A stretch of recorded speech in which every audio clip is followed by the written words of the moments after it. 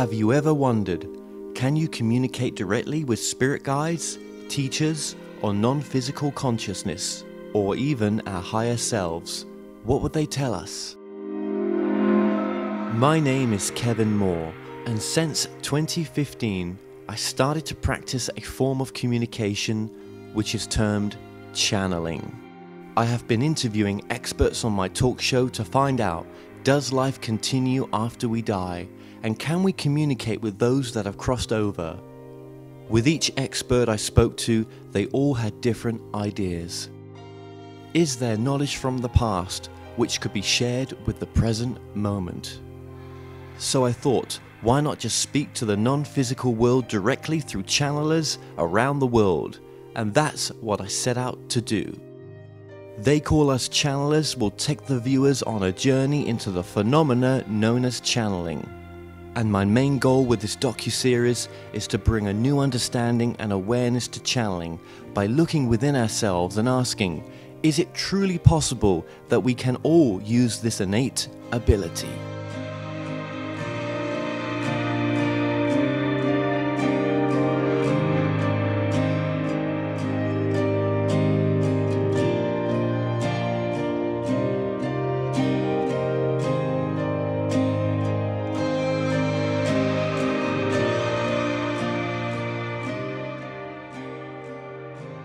Well, Sara Landon, welcome to the show. Thank you.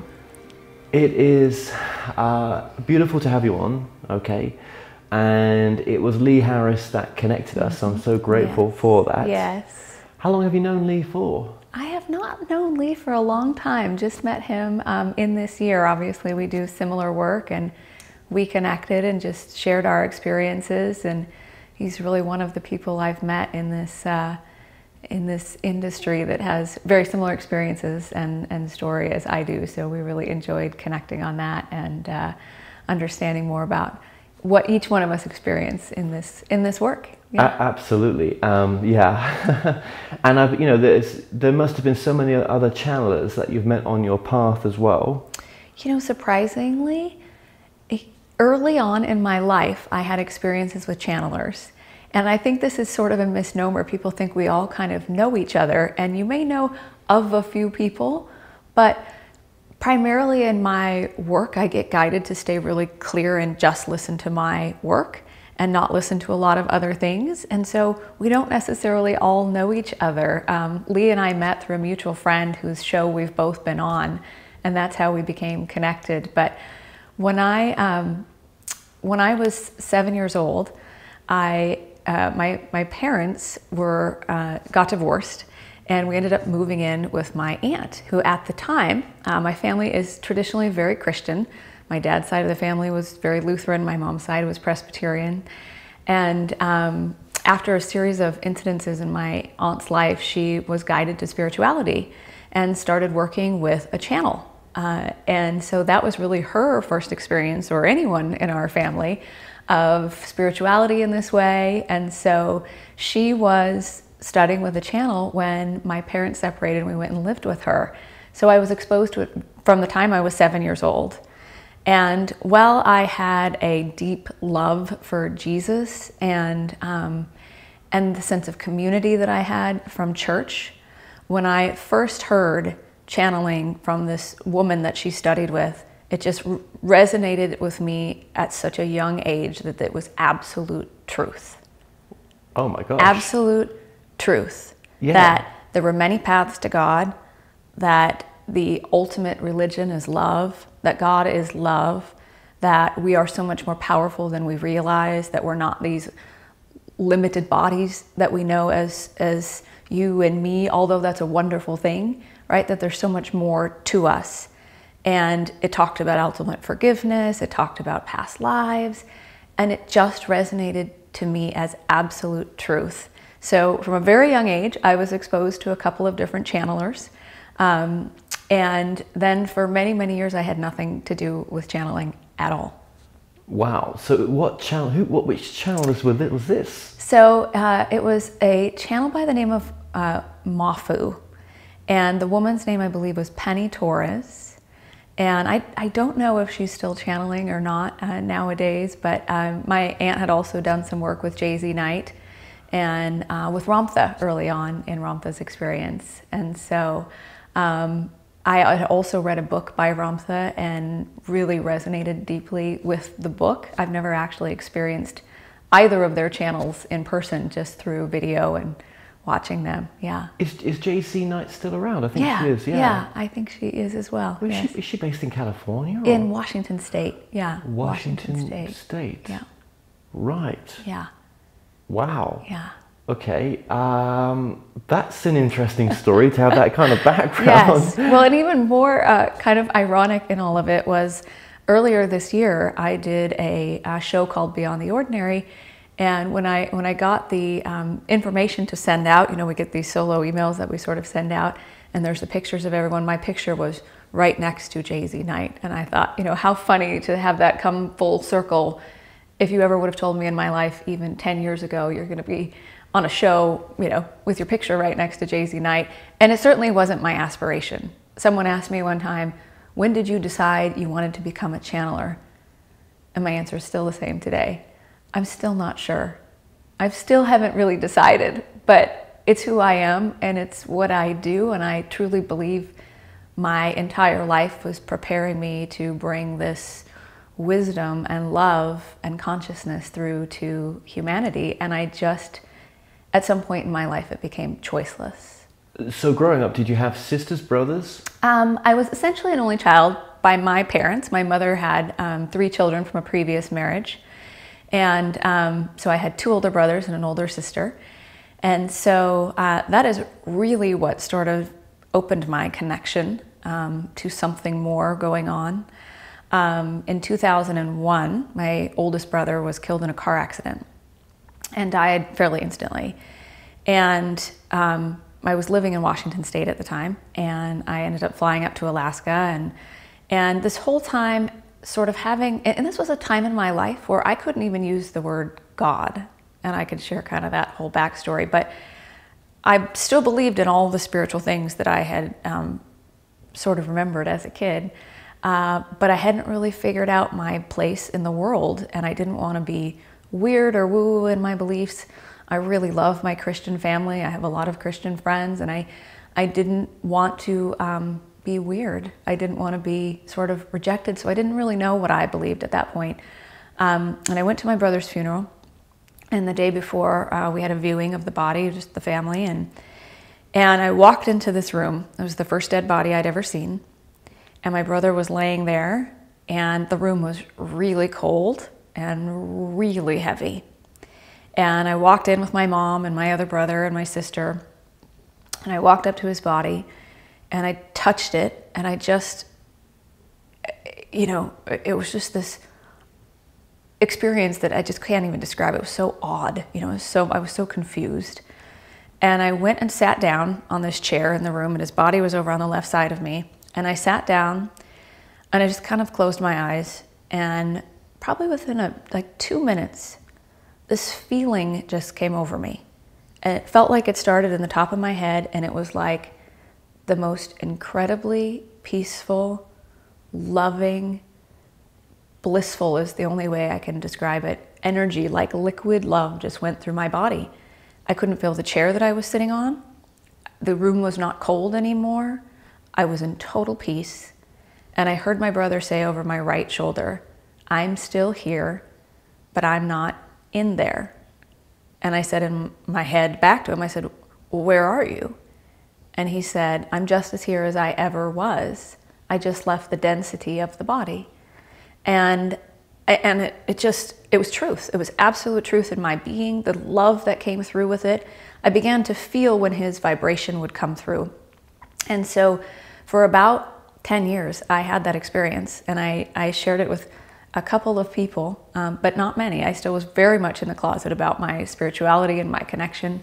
But it really opened me up and answered so many questions for me, and I really do believe that that was part of the journey of getting to this place now of channeling in a way that that I do now, which is so different than that experience. Did he communicate to you in those 10 years? Mm-hmm. Oh yeah, yeah.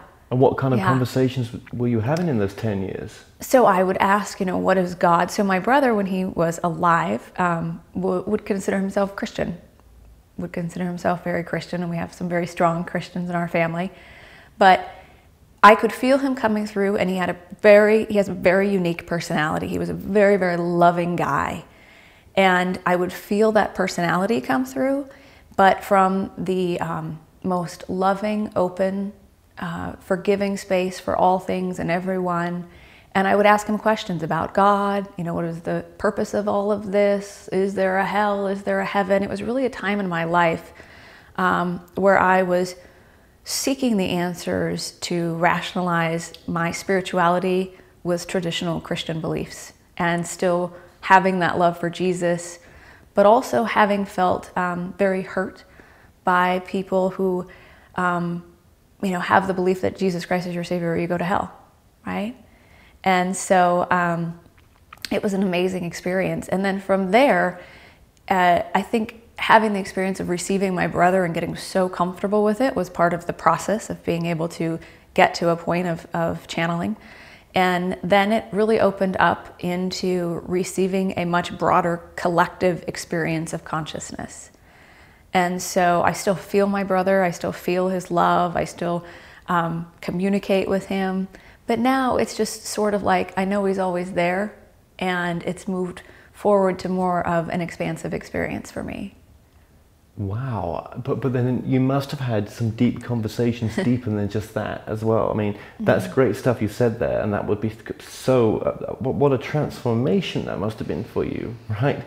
But then was there deeper questions? Because when you've got that on tap sometimes, I mean, you've got to go where your interests are. Maybe yours was just surface level healing, which was just so important for your soul. Yeah.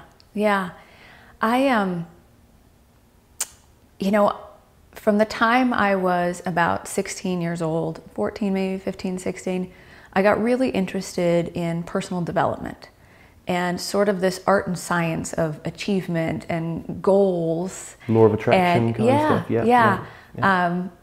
Studying with Tony Robbins and people that who when you take massive action, you can He's a channel. Do anything. He's right? a channel. Yeah. He's channeling that information. And so that, and I believe personally, and we talked about this earlier, I truly believe everybody is on some level a channel. Okay then, so what is a channel to you?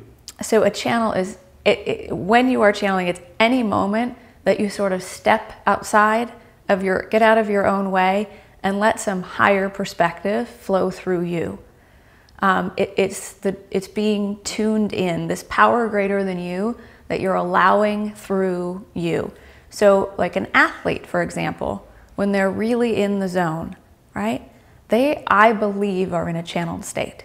Bringing a greater aspect of themselves through. Yes, and a greater power. They're allowing a greater power through them, through their focus in that moment. Were they that power all the way along? Oh, yeah.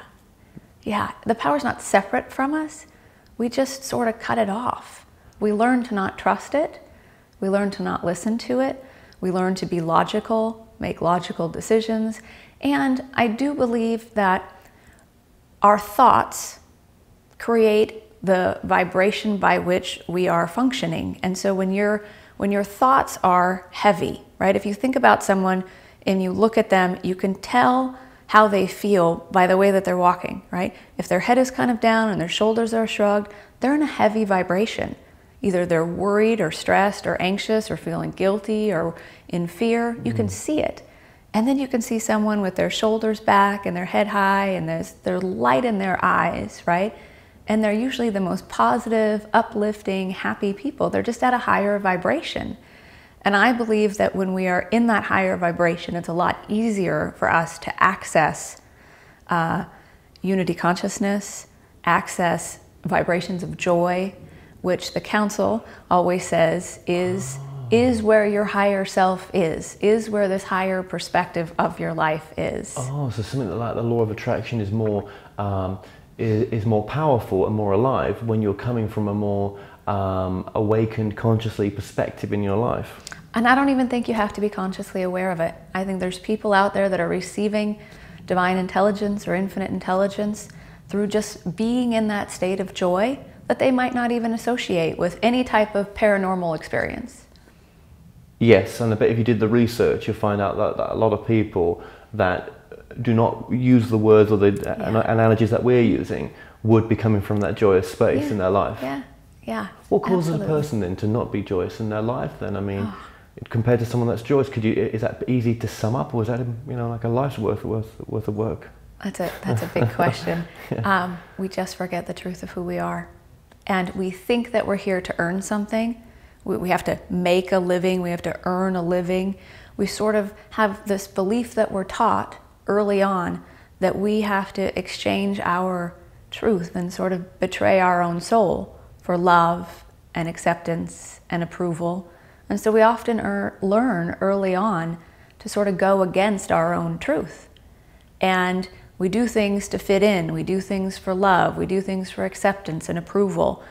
And, for me, when I was, I grew up with a very, very loving family. We didn't have a lot of money, but I grew up in a really loving family. I don't feel like I ever wanted for anything. I feel very blessed by the parents that I had as well, which the council would say that I chose. But, I also really acknowledge that not everybody had a joyful childhood or upbringing. And in doing this work with the council, I've had the experience of understanding the trauma that some people have experienced, and how could there possibly be some greater power in you when you have the misunderstanding is, how could there be when some of these things have happened in your life, when people have treated you in certain ways.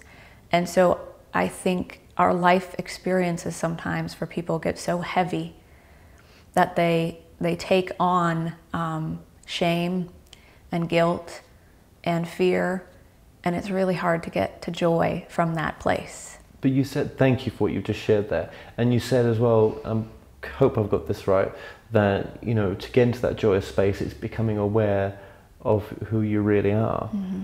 But those that are coming from that joyous space who don't ever get into these subjects, are they aware of who they are, but they're in denial of that awareness? Well, I think it's different for everybody. I think each person sort of has their own experience now. Of what this is. Who I am behind my eyes. Right. What is that awareness beyond the awareness? Yeah, exactly. So some people have maybe had a moment of it. Some people have maybe had a deeper experience of it. I think that oftentimes we ask ourselves, who am I, in times that appear to us like moments that are bad or something has gone wrong. So, a death of a loved one, it makes us really question life. If you struggle with any type of disease or experience of cancer or anything where you're facing your own mortality, it sort of opens you up to these questions.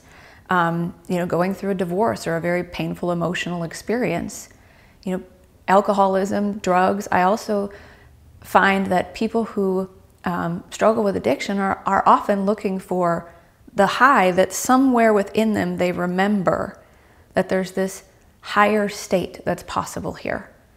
And so I think we can come upon it in many different ways, and there's no right way and there's no wrong way, except what I think is going on right now is that there's really a quickening, that transformation for people to remember who they are, to awaken to their truth, can be easier and more harmonious and a much more loving journey than maybe some people have experienced in the past. And I think it is because of, the council says that one of us connected to our source, sort of living in that vibration of joy, is more powerful than a million that are not.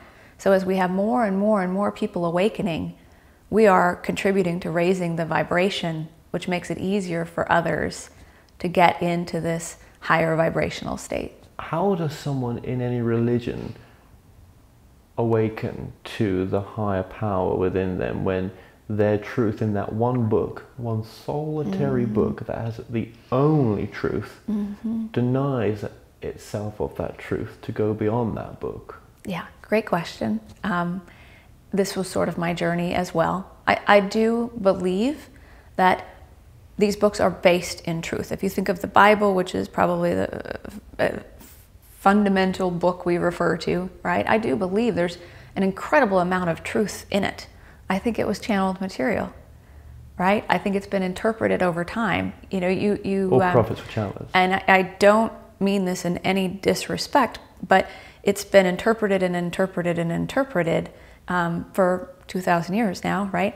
So you think about, if you're a kid, if you ever played the telephone game, do you know that game? Where you whisper in someone's ear, like Bobby told Sally to go to the store for groceries, right? And you go around a circle and each person whispers in the other person's ear the same thing. And by the time you get back around, it's Jack and Jill ran up the hill to fetch a bucket of water, right? The names change, the story changes, the meaning of it changes. People interpret it the because truth. It's been interpreted. Yeah. And the council has talked about this a lot, but you know, I believe the initial teachings all, if you go back and look at them, if you compare the different religions, they're all essentially at their core saying the same thing, right? The kingdom of God is within. I think the most important teachings of the Bible, the two things that I believe were Jesus' most fundamental teachings were love God with thy whole heart, mind, body, and soul, right? I can tell you in doing this work, that is the experience. It is this love of source, God, your higher self, the power within you, with every part of your being, and self-love being the way to this connection with source. Well, then obviously we could say that, you know, a soul may choose an experience of being in a Christian or Muslim or any faith-based religious system to have and experience restrictions. Oh, absolutely. Absolutely.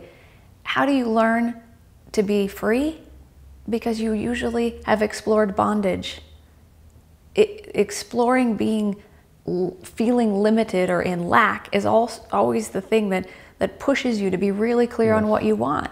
Yes. Freedom, abundance. Yes. Feeling this power within you. Yeah. Right? Yes, absolutely. And sometimes this can be a bondage, you know, even channel material can in one sense, because people get addicted to not looking for their own truth. Yeah. And I think there's a progression of this. If you look at... I mean, I prefer it over religion any day, I'm just saying. I completely agree. And the council would say, you're your own greatest lover, you're your own best friend, and you're your own greatest teacher. You are, right? We're always teacher and we're always student, each one of us. But you can sometimes get so into looking for the answers outside of you instead of using this as a format to go deeper into yourself and discover your truth and release any limitations of being who you are. So this awakening that you talked about, part of that awakening is to go within and find your own truth. And channeling is one form of going within, and channeling has many different levels. Yeah. Yes, absolutely. Yeah. And it's expressed differently for all people. Some people have like an automatic writing experience where they sit down. I think if we look at all the books that have been written, I remember one of my favorite books is The Alchemist, and I remember hearing him say that he basically sat down and wrote the whole book in 2 weeks. And so authors, musicians, athletes, in some way, shape, or form, I think we're all channeling. It's not this totally out there woo-woo thing. And yet, we are here to explore. We are here to explore. I do not believe, and the council does not teach, that you came into this life experience to right any wrong from the past. You know, you're not here to fix a broken world, and you're not here as some form of punishment. Your life experience is meant to be fun. It's meant to be good for you. And if it's not, you've just picked up in your experience things that are not the truth of you that you've made your truth. And how can you tell? By the way that you feel. But then you put some people under aggression and they say, well, listen, the reason you've got this issue is because in this particular life, you didn't, you had vows of poverty and vows of this and that, for example, and you've just, you're expressing some of those vows in this life. You don't need to anymore. So Is that the universe saying, the clever God saying, you know what, I'll give them the false memory that that is true, so I don't force it upon them that it's not, so they then come up with their own conclusion whether it feels right or not, and it's done in a very gentle way? Or did that past life really exist? I mean, we understand, as I've gone on this journey, that there is no such thing as time, it's man-made. So it becomes very blurry to what this really is. So I do not disagree with anyone else's truth. If that is what someone feels is truth for them and the experience that they have, I completely support it. So I'm not disagreeing. About 20 years ago, I had my own experience of exploring reincarnation and having some past life regressions.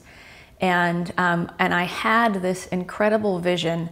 I had this fear that my mother was going to die. And I did this past life regression, got into this meditative state, and I had this vision, which in my experience at that time, I believed was a past life, where I was my mother's daughter. No, I was my mother's mother in that life. So I was the mother and she was the daughter, and she drowned and I couldn't get to her and save her. And I had this experience as if it was real, and I came back out of it and I never again feared that my mother would die. So I don't disagree with any of those things. I think that is a phase is a part of the process of getting into spirituality, a pathway by which it opens people up to what else is possible. I do believe that all things are happening now, that there is no time and space, that there isn't a past necessarily the way that we think about it. And as we awaken fully in this life, the personality that you know as you awaken all unconscious parts of you in any life experience that may be happening. So the past could even be awakening the moment now. Yes, and I've had some experiences of this. And the future could be coming into that. Yeah, exactly. Not to overcomplicate anything. No. But I do think we all have guides. And I do think that our guides can act out anything that would help us bring an unhealed part of us to the surface in order to heal. Yeah. And so my experience now is that things are not necessarily a like lack in a past life that is holding you in poverty in this life, but that if there is experiences that you're having, they are coming forth to help you heal and release it. And it doesn't necessarily matter where it comes from. The fact that it's coming up right now, for you to be conscious of it and heal it and release it is the most important part. You know, being on this journey of meeting over 30 plus channelers now, right? And 8 years of a talk show online in the esoteric, I've come to the idea that there's a new evolution of work coming through nowadays. And it's no longer the Brian Wises, the Neil Donald Walshes, the Esther Hicks, the all these great, amazing people. It's something new coming through. Totally agree. It's the evolution of the next stage of work. People think, well, they brought this out, that's the truth, that's the only truth. No, that's the truth, mate, that you're aware of. There's actually something much more. So it just seems to be that time right now where that wants to come through for some reason, and I feel that I'm bringing it through, and there'll be others like me bringing it through. Like even, you know, with one channeler, I just got into the subject of the life between lives, the life review stage. And it was like, hang on, there's more to the life review stage. It's not just you go and review a life, get to feel what the others made you feel like and all this. You actually get to relive the life if you want to live it again. And you can go back and heal it in that moment. But you wouldn't know you're living it. I mean, who knows? This could be... it just seems, because people will then get into, well, hang on, we'd all have to be on a mass, you know, life review. But I don't know about any of that, right? I just know that you could take apart like an onion and keep peeling just one subject away and away and away and away. So, what does that all mean? I think it's showing people that there's something so much more. I keep saying that. What does that mean in your opinion? So I love that you asked this question and that we're talking about this, because I think it's so important. I agree with you completely. And in fact, we did a course with the council called The Next Evolution of Mastery, which is beyond the law of attraction. And the law of attraction got us to a particular place. A majority of us got to this certain level of consciousness, and this is what the council says all the time, there's always more. There's so much more, but you've got to be in the vibration where you can hear these truths and hear these answers. So to make it as simple as possible, I think what I look at as, getting really in alignment with your soul and your soul's desires, because we have these human desires and the law of attraction. And I kind of started telling you about my journey with personal development, and I'll answer your question in kind of this way. So I started with personal development, this belief that I could put my mind to anything, take massive determined action, and go from being, a very simple, modest upbringing to manifesting what I thought would be the life of my dreams. So I looked outside of myself and I said, okay, I want to make this much money. I want this big a house. I want this many cars. Vision board. And I didn't have a vision board at that time, but I just knew that if I wrote down my goals and then my whole focus and attention was on achieving those goals, no matter what happened, right? At all cost, I'm going to achieve these goals. I found that it happened. It worked. I got everything I wanted. And then I looked around at my life and said, why doesn't this feel the way it was supposed to feel? Why does this not make me happy? I'm living what seemed like a perfect life, and yet I wasn't happy. There was something within me. You created that with unhappiness in the background as well. Well, and sort of looking outside of myself and saying, well, that person has a lot of money, so they must be happy. This person has this kind of house, and they must be happy. Versus really tuning into what my soul's desires were and having those come from a different place. And when you live aligned with your soul's desires, sort of the divine plan for your life, it looks a little different. So I'll give you an example of law of attraction. And Lee and I were talking about this yesterday. So law of attraction would say that if you're in vibrational alignment, if you're in a high vibration and you're going traveling, that every flight's going to be on time, that you get upgraded to first class, that the red carpet's kind of laid out for you because you're in alignment to your highest vibration, and everything happens that you want, right? And what I think we're starting to understand is, I recently had this experience. I was traveling back from a family wedding, and my flight was delayed 6 hours. And the me 10 years ago, before being a channel and doing this work, would have been frustrated, would have been like, come hell or high water, I'm getting out of here, I can make that happen. And I would have pushed and forced until I was exhausted, but I would have gotten my way and I would have gotten out of there, right? The basis of the council's teachings is that life is meant to be easy, effortless, and harmonious. And when you're in this flow of life is when the greatest miracles and unexpected blessings and the true joys of life come. So I believe I have to practice my own teachings of what comes through me, right? So I'm like, okay, flight is delayed. I'm just going to be present. I'm not going to push against this moment. I'm just going to be really present. And I had this sense that I was exactly where I needed to be. And I ended up going into this little restaurant. I was the only one in the restaurant. And the guy who was bussing the tables and bartending and waiting on everyone was just this one guy. And then it was just me in there. And I ended up sitting and having this conversation with this guy about consciousness, about spirituality. And it just was so present with him. And I just could feel this love, just this beautiful love of just being present with this person. And afterwards, and he stayed open for 3 hours while I sat there delayed, and we just talked. And afterwards he said, that's the best conversation I've ever had. Now, most of it wasn't me. Most of it was just holding the space for whatever wanted to come through to him. And I would have missed that opportunity had I thought, the only way you're in alignment is if you're in, on time and the way you think it should be. My flight ended up being canceled. And so I ended up going back. I was staying with my dad. I ended up going back to my dad's. And the next day on the way to the airport to catch my other flight, I ended up having the most beautiful, moving, touching conversation with my dad that I've ever had. And it was, I won't even say it was an opportunity to heal, but it was just, it took us to a whole new level of unconditional love for one another that wouldn't have happened if I would have been on the flight that I thought I was supposed to be on.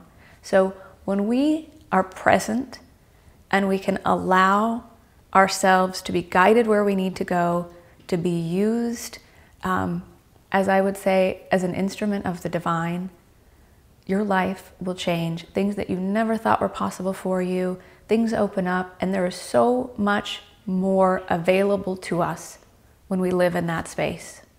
And just so I got this in my head right, because I'm trying not to make this too mental, but it's, when you say guided, so you're still setting out, I would like to experience whatever I'd like to experience, but you're going with whatever the outcome's going to be. So 2 things on this.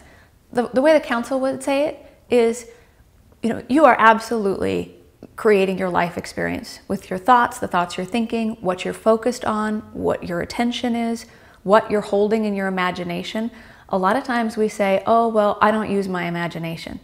And even when you're thinking of an unwanted situation or living in the past, having an argument with someone in your head, you're in your imagination. So why not use your imagination for the experiences you do want to have and be focused on what you do want to be experiencing? The way the council says it is, what do you want to explore next? Think about it as exploring things instead of being so specific. Most of the time, where we get into trouble with this is we're so specific on what we want. I personally, I had to unlearn many things through living the teachings of the council. I had to unlearn trying to force and effort things. And I did not go easily on that one, right? I had to unlearn being so specific on what I wanted or the way I thought it had to come, that I missed the gift in the whole experience, right? So you can be more general. You don't have to be so specific on what you want. And if you can even say, what is in my highest and best good, this or something better, right? We end up on this journey to what we think we want. It's who we become in the process. And usually when we get there, something better happened that we weren't even thinking about. But if you're so focused on a particular goal, you might miss it. I've kind of lost my focus on so many things right now. And I just don't know even what I think anymore. Well, no, I do, but I've not got it in me. I want this, I want to get this up and running and do this. And I'm like, shit, have you lost your get up and go? And I'm like, I don't want to be not achieving that which I could in my life, because life is so precious and short, yeah? It's so short. But at the same time, it's like, I was having this conversation with this TV production lady, and I was like, I don't care if we get greenlit for stuff or not. I mean, it's out of my control, but it doesn't mean I don't love it, or it's not something I'm really passionate about. But even the word passionate, I don't really like that word anymore. It sounds so... So the council calls this the void. It's a really good place to be. And here's what they explain is going on. Most of our lives, we have all done things because we were motivated. We've done things because we were being motivation, and motivation was driving all things. And motivation is avoiding an unwanted circumstance, right? So we're usually motivated by the fear of avoiding some unwanted circumstance, missing my opportunity. I don't want to run out of money. I don't want to end up poor or broke. So I'm motivated to go get a job. I'm motivated. I don't want to be irrelevant in life. I want to be approved and accepted, right? I don't want to be rejected or thought of being lazy. So that fear of avoiding some unwanted situation motivates you to take some action so that you're taking action in order to be worthy and relevant. So when you start doing this work for a while and you sort of release these limiting beliefs, you sort of become more aware of the truth of who you are, you're not motivated by things the same way. And what you're actually going for is inspiration. But here's the funny thing about inspiration. So motivation is always around taking some sort of action out of fear of avoiding something unwanted. Inspiration is a very different place. It's that idea that comes in the middle of the night. It's that, we call it inspired ideas, inspired actions, And we think, because we are taught that we have to be doing, doing, doing instead of being, being, being, we think we should be getting inspired actions all the time. And we think we should know the whole path to the inspired action.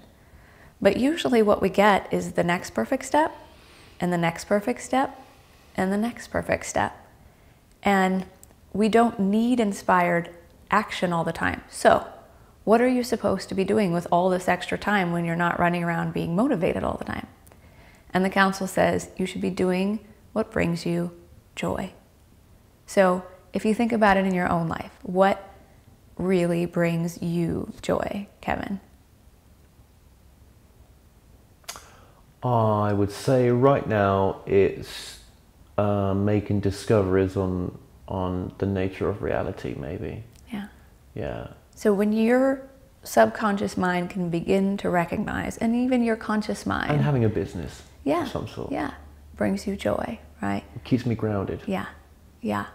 So there's a really easy process. Anytime you're feeling that sort of either overwhelmed or like you're not very inspired, you're not feeling very passionate about life, anytime you sort of notice you're in this not really good feeling place, the council says, close your eyes, take a deep breath, just smile, and ask yourself, what can I do right now that would bring me joy? And then go do that thing. Sometimes just asking yourself that question, you sort of activate this vibration of joy within you. You start focusing on joy. You've got your subconscious mind kind of looking for joy.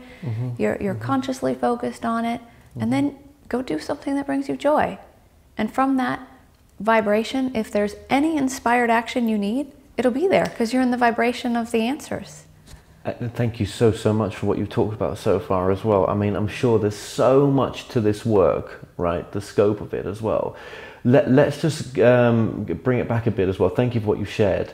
I always try to just ask questions that others may be thinking of as well. And it's a bit of a balance sometimes between that and your own fascination with it, or what you're going through. But bringing it back then, so yeah, where was the point where the council came through? What career did you have up to that point where that came through? And what was the pinnacle, what brought them through? Yes, so my career started off in sales, and then I got into technology and IT strategy consulting. And as I shared with you earlier, I was part of a company that we sold to a much larger company over in Europe. So for about 16 years of my life, I was traveling pretty much every week, every other week for work. I worked with large corporate Fortune 200 companies, and my life was all about numbers and sales and driving business in a very large company. And I was always still very curious about spirituality in my spare time. That's what I read. That's kind of what I did. And around 2006-07, my entire life sort of changed. Let's just put it that way. So in 2006, I got cancer. I got advanced malignant melanoma. I had several surgeries in about a year and a half, and I was sort of forced to sit on my couch and do essentially nothing for about a year. And at that time, I couldn't go forth and do my normal, goal-oriented, action-oriented stuff. And so I had to be really still, and I had to be really quiet. And when I did, I realized that I wasn't really living my truth. So you got to face death? Yeah. I had the real experience that I might die before I ever really lived the life that I had dreamt for myself. What did that do for you mentally to face your death? I don't think there's any words for it. It just puts everything in perspective really, really quickly. All the things that you thought mattered, the money, the car, the stuff, the trips, all of that, it didn't matter. It was all about love and the people that I loved, and about looking myself in the mirror and sort of saying, is this what you want your life to be? And I I kept having surgeries over and over again. The cancer kept coming back. And one day I had this experience, the very last melanoma that I had, that my doctor sort of said to me, and maybe he was, you know, in a place where he was receiving some wisdom outside of him in that moment, but said, this is coming from you. You're the only one that can stop this. I can't really help you anymore. And it just hit me like a 2x4 over the head, that I literally was, in my experience, had manifested cancer in my own life so that I didn't have to keep living this life that didn't feel like my truth. And when I figured that out, I thought, no, like, I want to live. I know within me the truth that anything is possible for me, and I'm going to change my life.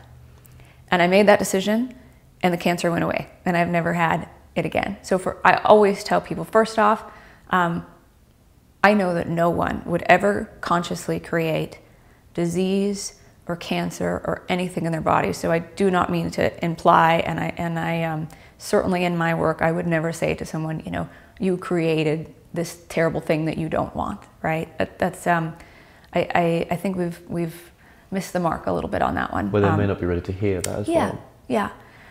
So also at that time, when I was sitting on the couch, I came across, through watching Oprah, which I never was home to do before, and I suddenly got to watch Oprah, but it was when she had Eckhart Tolle on with A New Earth. Yes. And I read that book, and I did not understand a lot of that book, but it awakened something in me. And I heard as clear as day that I was supposed to be a spiritual teacher. And so then I went looking for what is a spiritual teacher. And so after I healed up from cancer, I ended up going through a divorce, much more painful and emotional than I ever would have expected. I left my home in Seattle and moved down to Southern California.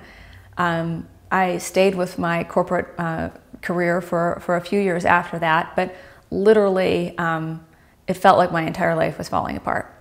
And I have a very dear friend who's also a channel. Her name is Judy Calley, an incredible woman. And I heard her say one time, when it feels like your entire life is falling apart, just let it, because it's not falling apart, it's falling into place. But I was used to making everything happen on my own. And so although my ultimate sort of question back to source was always when with God all things are possible, I wanted to know that. I wanted to know that for sure. But I didn't want to give up everything that I had in order to know that. So it was like this internal struggle as my whole life was changing, the life that I knew. And as that life kind of moved away, this whole new life came in. Everything changed, where I lived, my relationships, my health, and my work.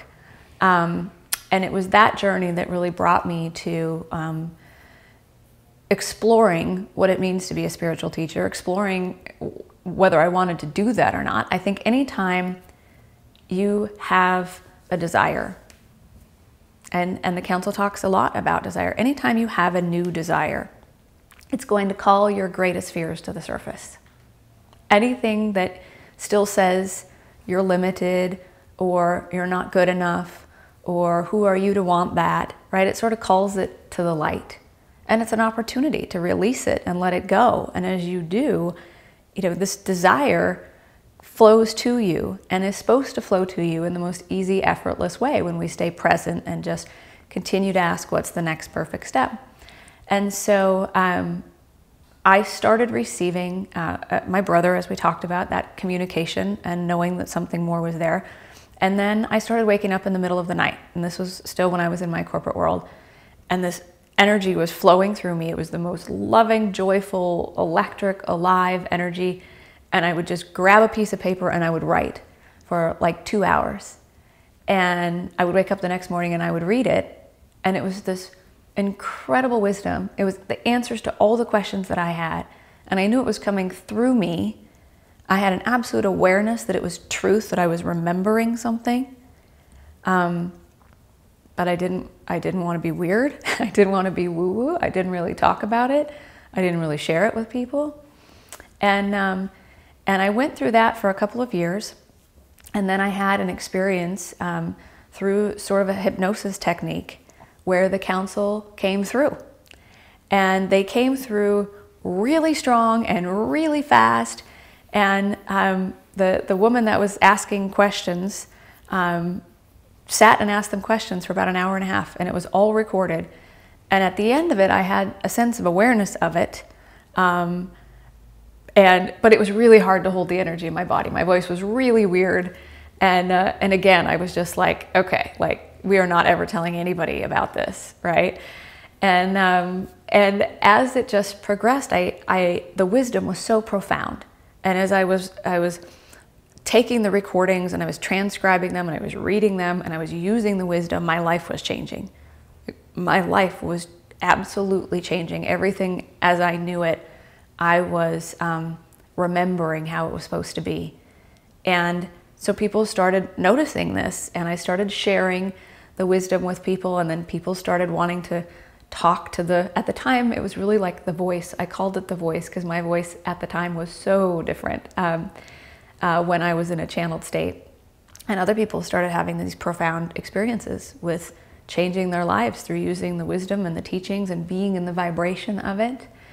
And it just became choiceless.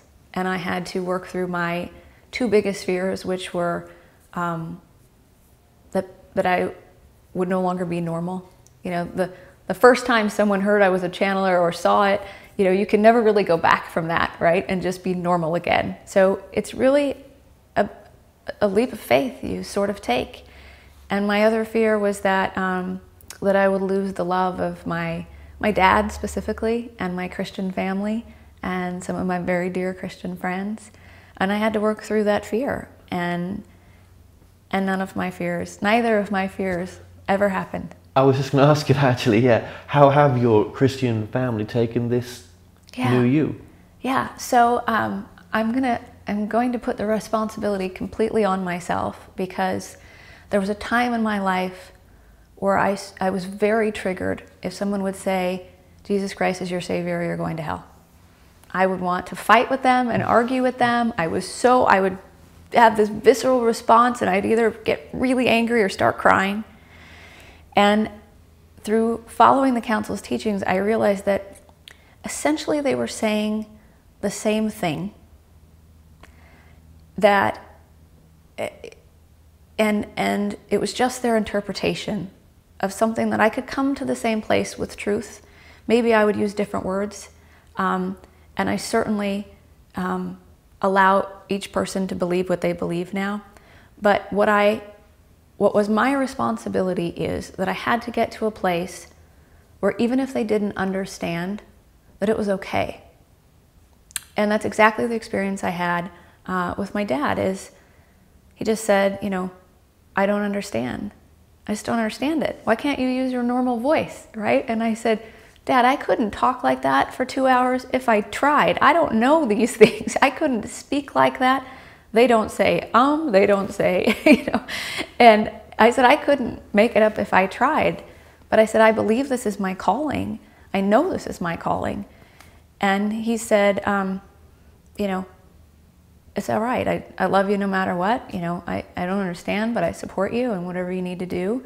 And now, you know, after it's been a little time, you know, he does ask questions about it. But when I wasn't sort of in resistance to having him, needing him to understand and approve of it in order for it to be okay for me, then I could just be in this really open, loving space of whatever he felt about it. But that's the same for friends as well. Yeah. Yeah. And mum? My mom actually listens to the council. Cool. So it was my mother's sister who was very into spirituality when I was young. So my mom has been to some channels. I don't know, honestly, what she believes about it. She's a really smart woman. She just sort of takes it all in. And, you know, will she ever have the interest in awakening at a particular level or not? I don't know. So let's cap into some quick fire in between us then, because this is a lot to pack in here. and we're going to miss some bits out, so that's okay, but we're trying to get the most important bits in. And your story is absolutely fascinating and inspiring as well. Don't think it's not. So the council, the council of what? Who are they? So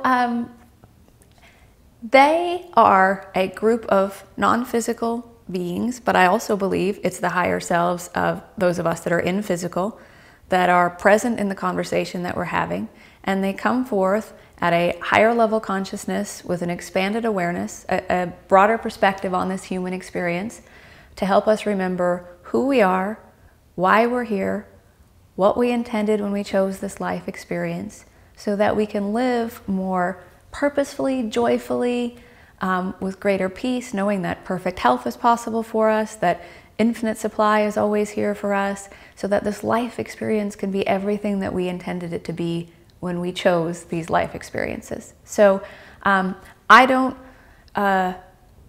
question it from a level of specifics of whether they're from a particular realm or any of that. It's just, it is this feeling of a broader collective of the most loving energy, highest wisdom in that moment that you most need to hear.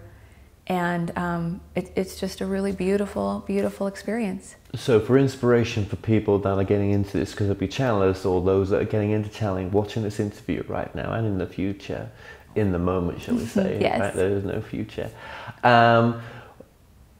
You've made this into a full-time business. Others may have struggled with what you've done. What makes you different?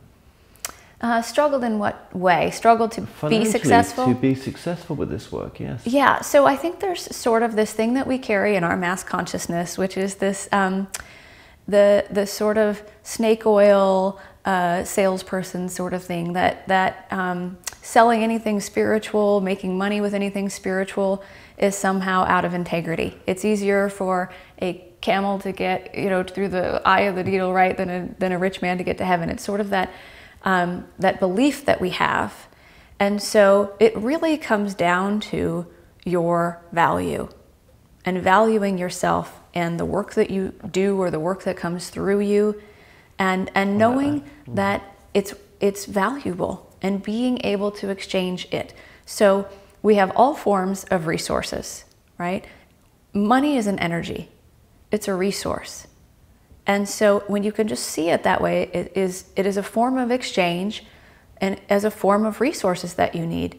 We need all sorts of resources. And so understanding that for people who believe so powerfully in the work that comes through them, right?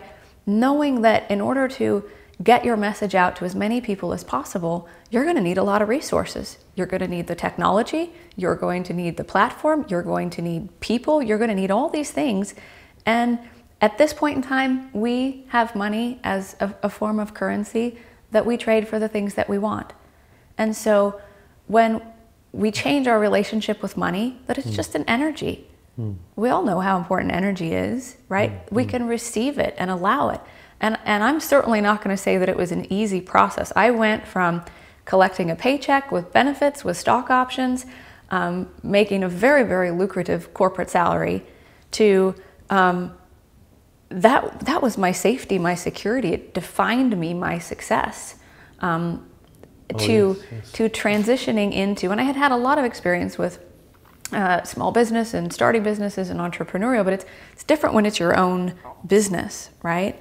The other thing I would say to people is you have to be part of self-love. The Council talks so much about the 7 steps to realizing your own love of self, and says that is the most important achievement in the human experience, because all else comes from there.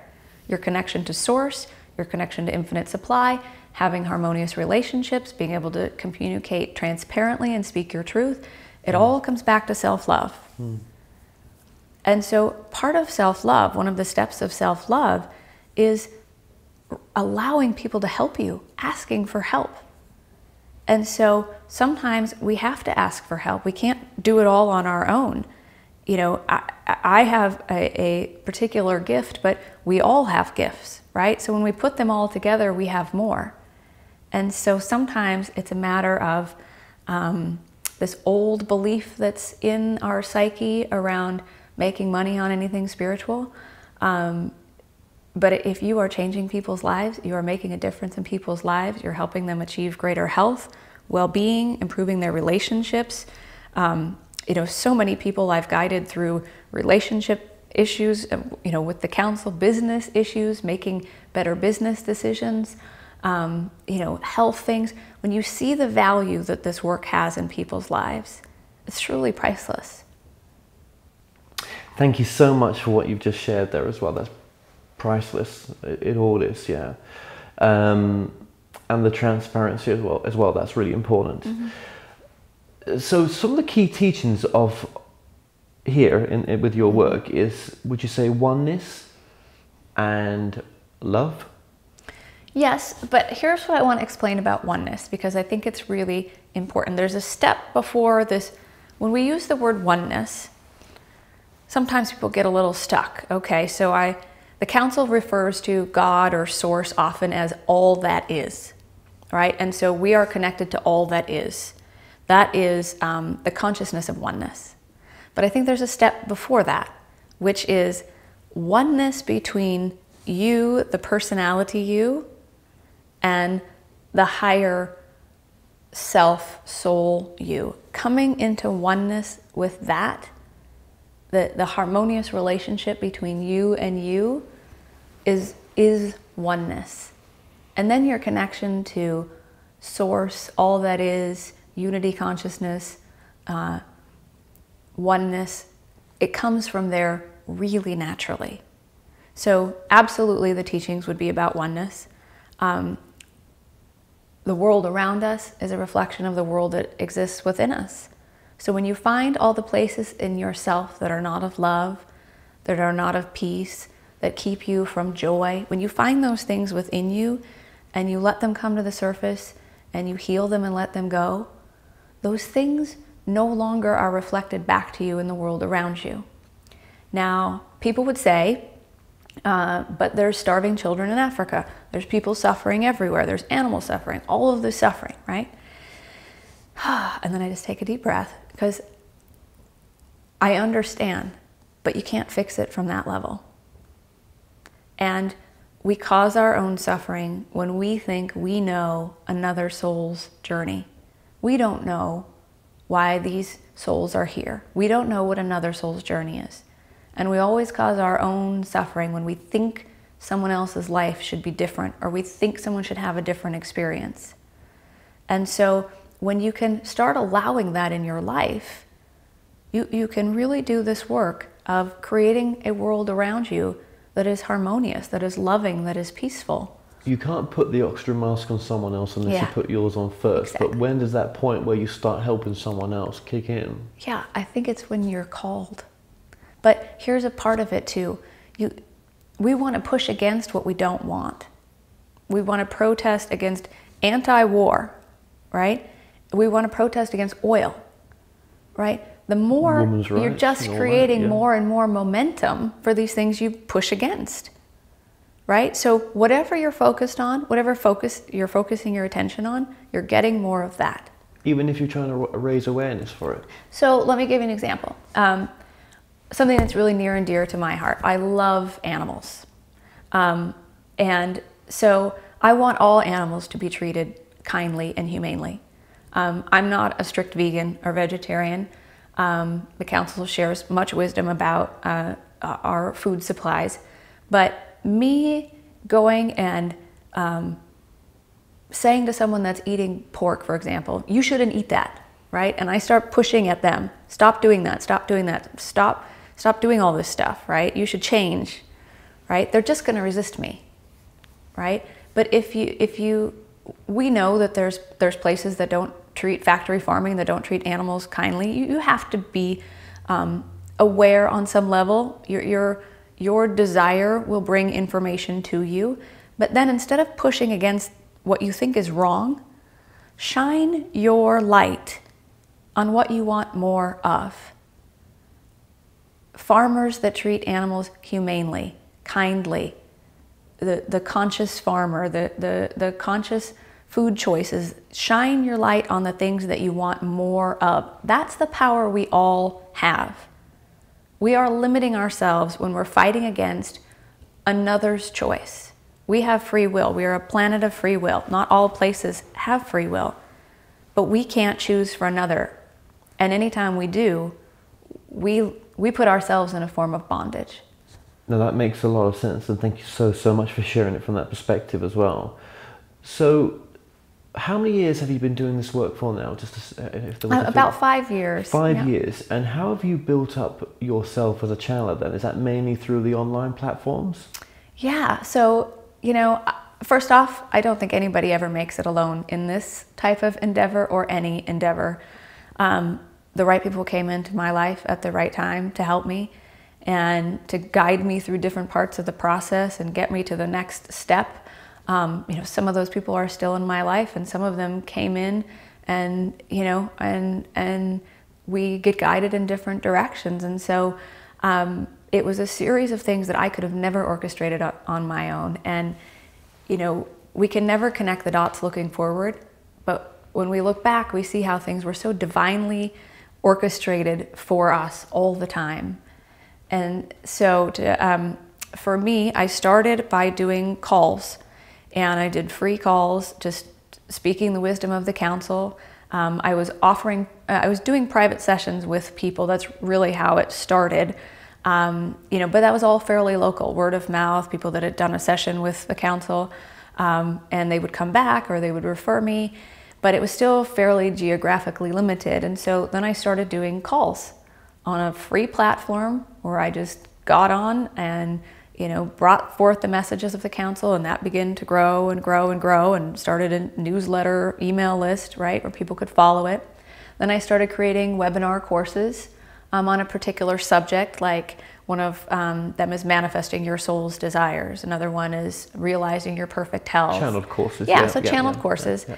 And then I had this incredible opportunity where I met people that had shows that offered different people's products and spiritual work and spiritual teaching. And so that helped me expand my audience. And then I connected with someone who had a global audience of about 1 million people, and I went on his show. That was the Beyond the Ordinary show that I mentioned.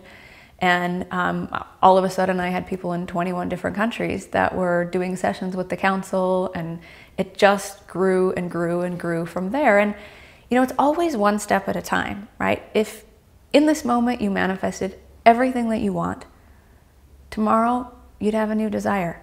We're always expanding, and so you don't ever really get there. It's just this continual expansion of the work. I was guided to start a master's class program with this, creating a global community of people that were living the teachings and practicing them in their lives, applying the council's wisdom, and it's created this incredible community. And so there's lots of different ways that the work has expanded. I work with clients as well on a consultative basis, where it's a combination of people that work with the council and work with me on their business piece. And many of them are channels. Many of them, have this connection now with their higher self, that they're really living in alignment and tuned into their soul. And then they say, what do I do with it? And the council says, what do you want to do with it? Thank you. Well, what's the difference between what you do and what a medium does then? As far as like a channel, so the council brings forth processes, procedures, wisdom, teachings. They'll work with someone on a particular belief and releasing that belief. A lot of times people come where they've gone through a near-death experience, or they're going through a major life transformation. But the council doesn't particularly bring forth a specific entity. So if if your mother passed away, I don't necessarily channel your mother, right? The council, she may be made up, she may be included in the council collective. But I don't consider myself a psychic, and I don't consider myself a medium, like someone that contacts a specific person on the other side. Yeah, because in this work sometimes it's like, show me the proof. Yeah. There's no validation. Tommy was buried with that marble in his pocket. You're not telling me that. Yeah. It's a different type of energy. It's a different type of. it's a different type of soul evolution that comes through. And there's such a better validation. The validation is who you become. After the After session. you know, first off, what you feel. During a session, the council often says that while our words are important, this is a vibrational experience. And so it's really about getting you to the vibration of the truth of who you are. So you have this feeling of who you are outside of this limited you, this fear that you've picked up and learned, this shame that you've picked up and learned, this guilt, right? It's who is the you beyond all of that, right? When you go beyond what's there and having an experience of that, you can never go back. And then when you start living the wisdom and you see your life change, you don't have arguments in your life anymore. Your relationships, I went from a relationship where, you know, there was always kind of this, you know, arguing and pushing and blah, blah, to after living the council's wisdom, being in a relationship and all relationships in my life that are very harmonious. There's really nothing to argue about when you're living in alignment with your truth. I know, and some people say, well, if you're not arguing with your partner, then how are you growing? I'm like, I don't really want a relationship of continuous argument. I just don't see that. But if that's your truth, mate, that's fine. It's not mine. Yeah, and to each their own, right? Right. So, you know, I'm all for whatever work people are particularly guided to. You know, I think the thing about this work that is so amazing to me is just the absolute love that comes through. Some people have never experienced unconditional love in this life. And to have, the council sees everyone as the absolute perfection that they are. No matter what you have ever done, or what you think you have done, or who you think you are or aren't, they just see you as whole and worthy and so loved. And some people, it's the first time they've ever had that experience in their life.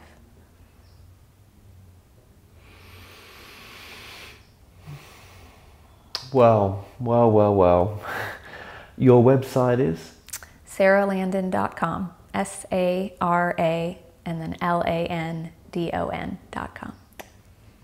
Well, Sara, just thank you so much for joining us today. Thank you. It is such a pleasure, Kevin. And I believe so strongly in what you're doing, bringing this awareness to the world, as we talked about. I really do think we're stepping into the next evolution of spiritual mastery and consciousness and living at a higher level. And I think bringing this information into the mainstream so it can be talked about. People do not have to think they're strange or weird and that there's something wrong with them, but they can come to a place where they understand that this is really normal. If I can just share two things.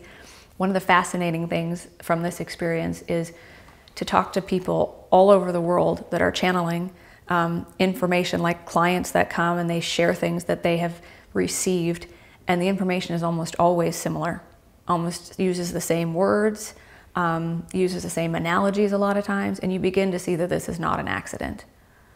There's something more going on here. And you know, the second piece of it is just how much your life opens up when you start to live this way and you come together with others that are also living this way. It's really incredible. And for anybody out there, you know, you're never alone. You're not alone in this. You never could be if you knew who was with you always, guiding you. It's funny, yesterday I had the most profound message that came to me of anything, and it came from me.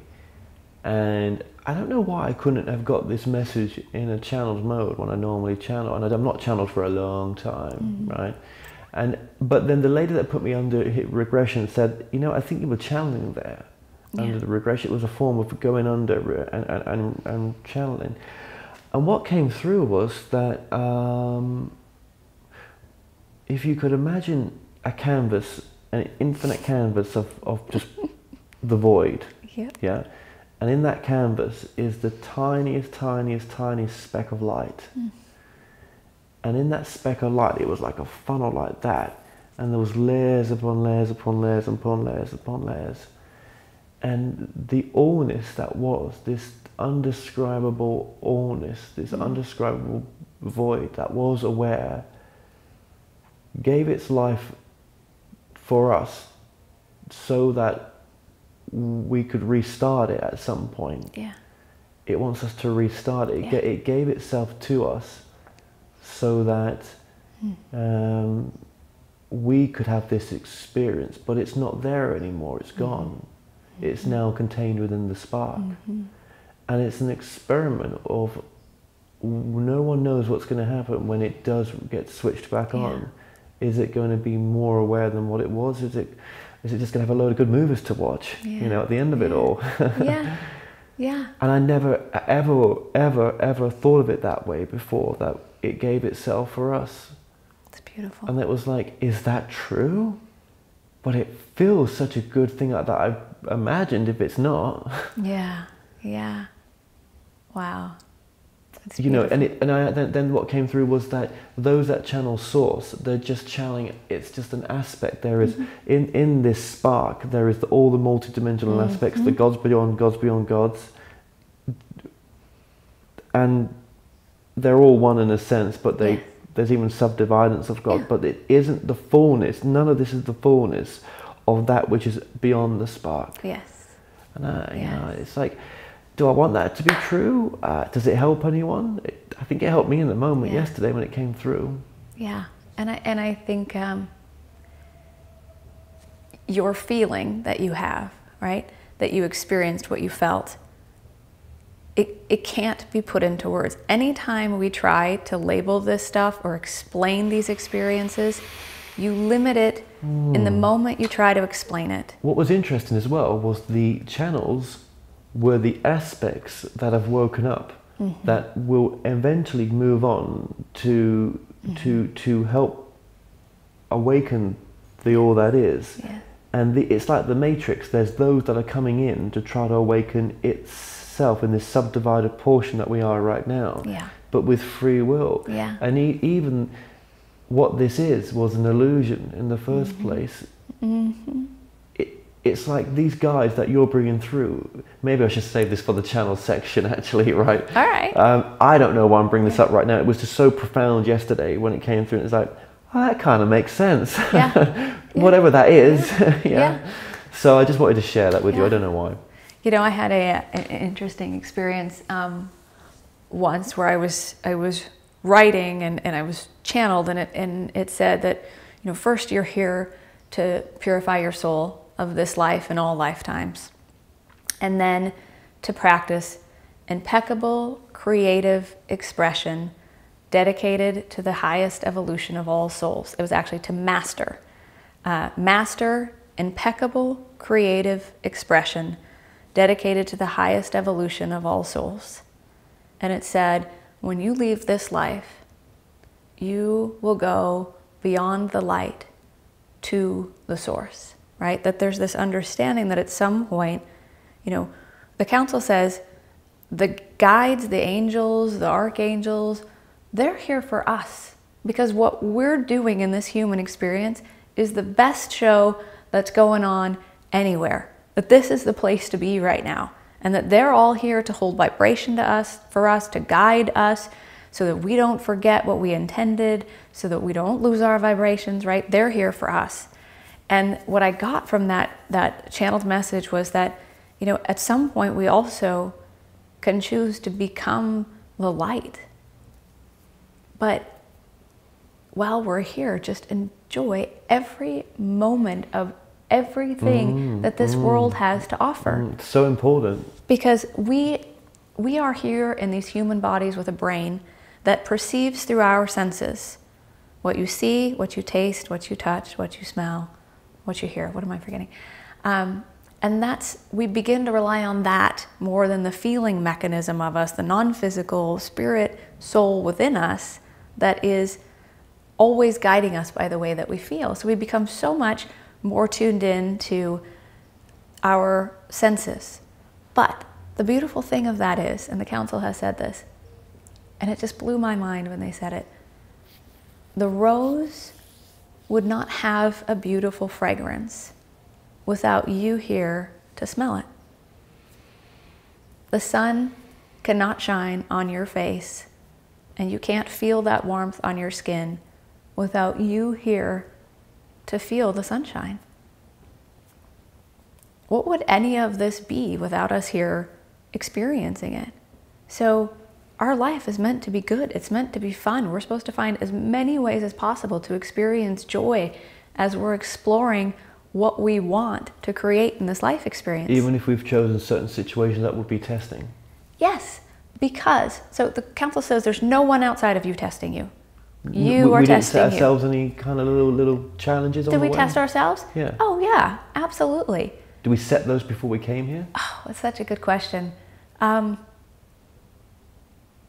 of them? Not the way that we think about it. No, okay. It's not, because you have free will, right? And so I'll answer it this way. Again, an evolution of the word.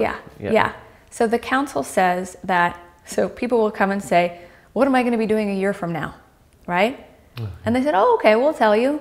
So you let us know exactly what you're going to be doing and exactly where you're going to be on January 8th, 2019. Tell us exactly where you're going to be and exactly what you'll be doing, and we'll tell you, you know, what's going to, your prophecy or whatever.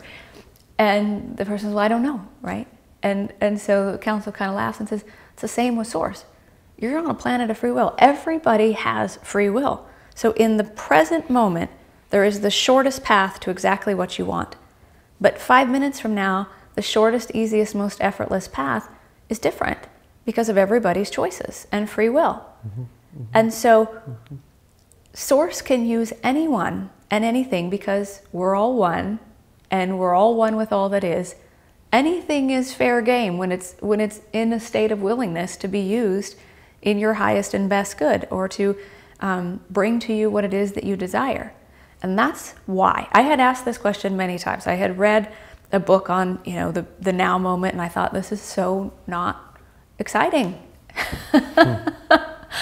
I don't know that I want to live in the now moment. It doesn't sound that sexy and fun, right? So I asked the council, like, why the now moment? That is not that fun, right? And they said, well, you know, all of your power is in the now moment. So if you're feeling guilt or regret or anger, you're living in the past. You have no power in the past. And if you're stressed and anxious and worried, you're living in the future. You have no power in the future. All of your power is in this now moment.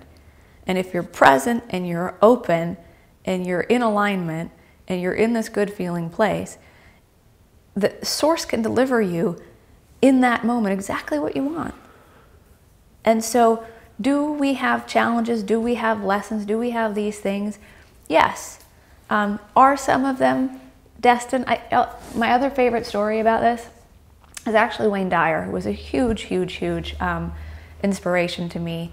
And he said, you know, what if the story kind of goes like this? What if I was sitting there with God and I said, you know, I want to go down and experience a life on earth.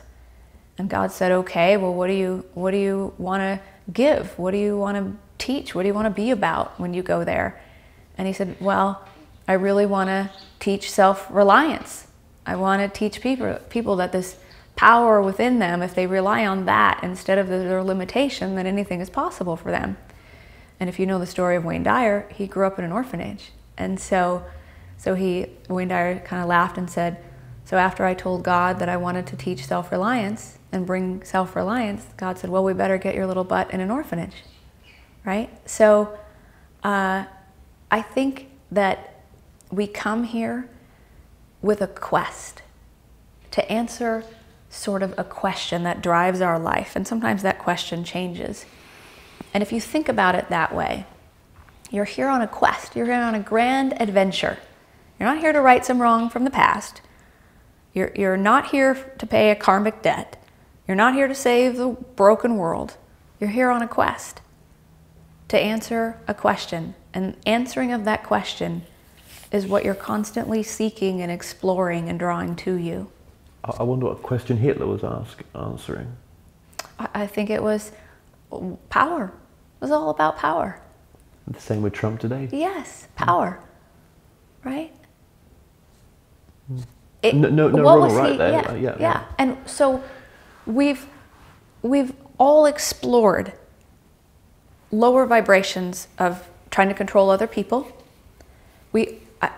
I won't speak for everybody, but I'll just say I think it's pretty safe to say, in some way or another, we've all explored controlling someone else and being controlled by someone else and what that feels like. Feeling powerless and then making another person feel powerless, right? We don't do that from a conscious state.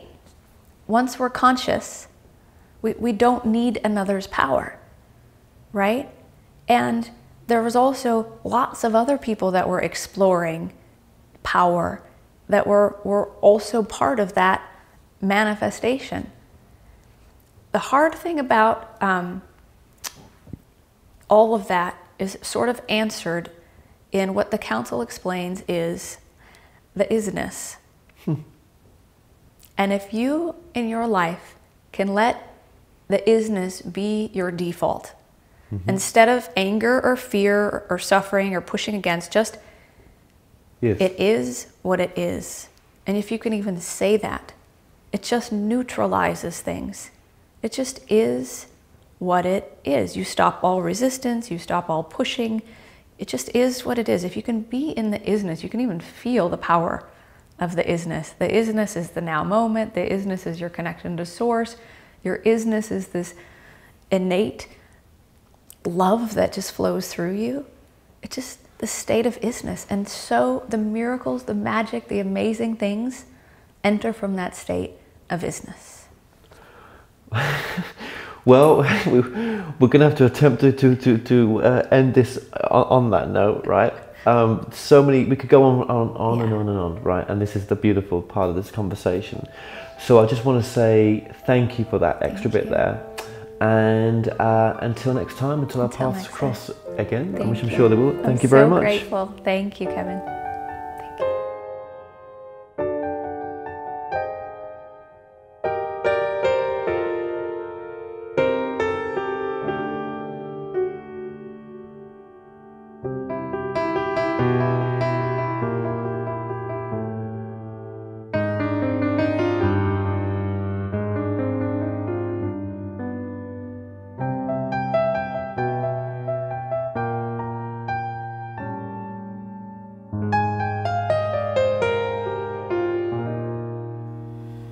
We are so pleased to have the opportunity to speak with you on this fine day. Our friend, how are you? I'm very well, thank you very much. Very well indeed. And we tell you that while our words are important, this is a vibrational experience of remembering the truth of who you really are and why you are here and what you intended when you chose this life experience, because we assure you your life experience was meant to be very good for you, and when it is not, you have forgotten the truth of who you are and why you are here. You are here for the expansion of your soul, and while you are perfect, you are always expanding and becoming more. And so we say that you are everything you wish to be. You already are. You are everything you wish to be. You already are.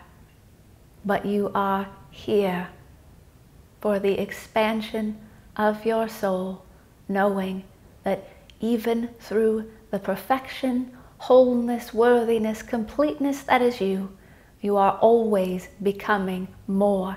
And everything that happens in your life experience, life is not happening to you, life is happening for you. And everything that happens serves in the expansion of your soul, because all experiences provide you with data and information which helps bring forth clarity about what you really, really want.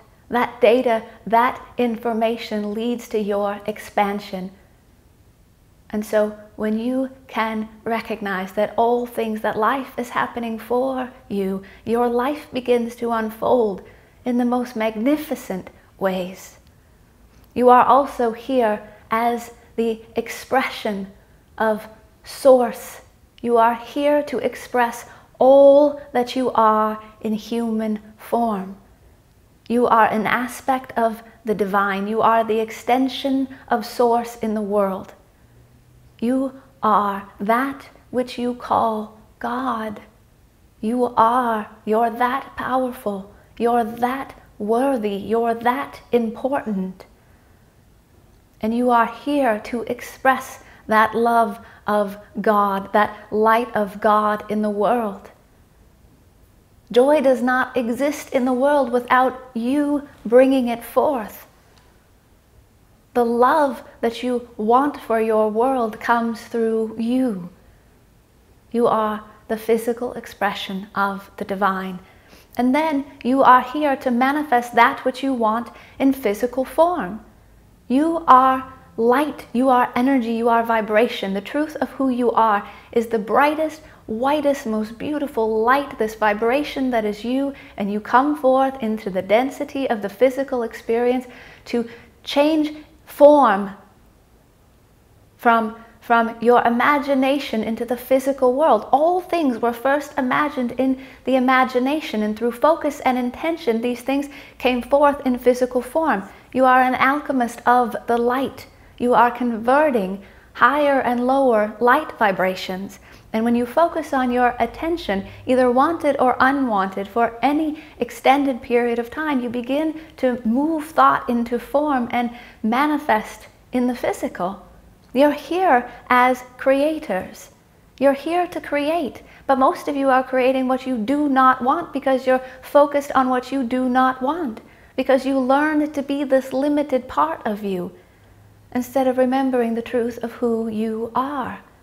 And you are here to explore all that life has to offer for you. We give you this example. Your life experience is like the grandest, most wonderful buffet you have ever been to. Imagine going to the city of Las Vegas, to the most wonderful buffet that you could ever imagine. Every food in the entire world, anything that you wanted to taste, was there.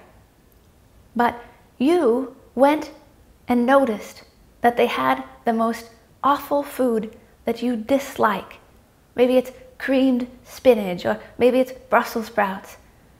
And you went over to it, and you got a scoop of it, and you put it on your plate, and you took a bite of it and said, "Oh, this is awful." And then you went back, and you got a bigger scoop, and you took it back to your table and started talking to your friends about the awful taste you just had. And you said, "Here, you should try it, and you should try it. It's so awful. Take a bite." And your friend said, I believe you. It's awful. We don't want a bite." And then you talked about it, not just at the table, but for the next 10 years. Instead of going to the buffet and trying things, you have choices. You have a variety of life. This life is giving you an opportunity to choose what you really want. And so if you take a bite of something in life and you do not like it, then go find something you do like. Take a bite of that. Start talking about that. Start sharing that. Start focusing on that. And you'll get more and more and more of that. It seems quite silly to us why you would take a bite of something you do not like and then continue talking about it for the next 20 years when you have the whole buffet of life here for your choosing. It all comes back to understanding how worthy and important you are. It all comes back to the love of self. And this is not the selfish sort of love. It's love of self, understanding that you cannot give to another what you do not have. You cannot give from lack. You give from your fullness. Let your fullness inspire your life. Let your fullness inspire your desires. Choose from your place of wholeness, remembering the truth of who you are. There is so much here for you. There is so much here for you. And it's all available to you. And the easiest way for it all to come into you is to get into the vibration of joy. We say to you, the most important thing you can be doing is finding as many ways as possible to experience joy in your life as you choose consciously what you want to explore next, and find as many ways to experience joy. in this incredible life experience which is your choosing. Life is meant to be good, it is meant to be fun, and when it is not, you are thinking a thought that is something other than your truth. Truth will always come to you as a feeling. You are a feeling being, and your feelings are your guidance system here. You are not afraid to come forth, knowing all of the contrast that was here in this human experience, because you knew that your feelings would guide you. But you have learned to trust what you see, the limited part of you, that it can be perceived by your brain through your senses. You've learned to trust what you see over what you feel. You've learned to trust what you hear over what you feel. Your power is in feeling, and if you want to change anything in your life, you must understand this.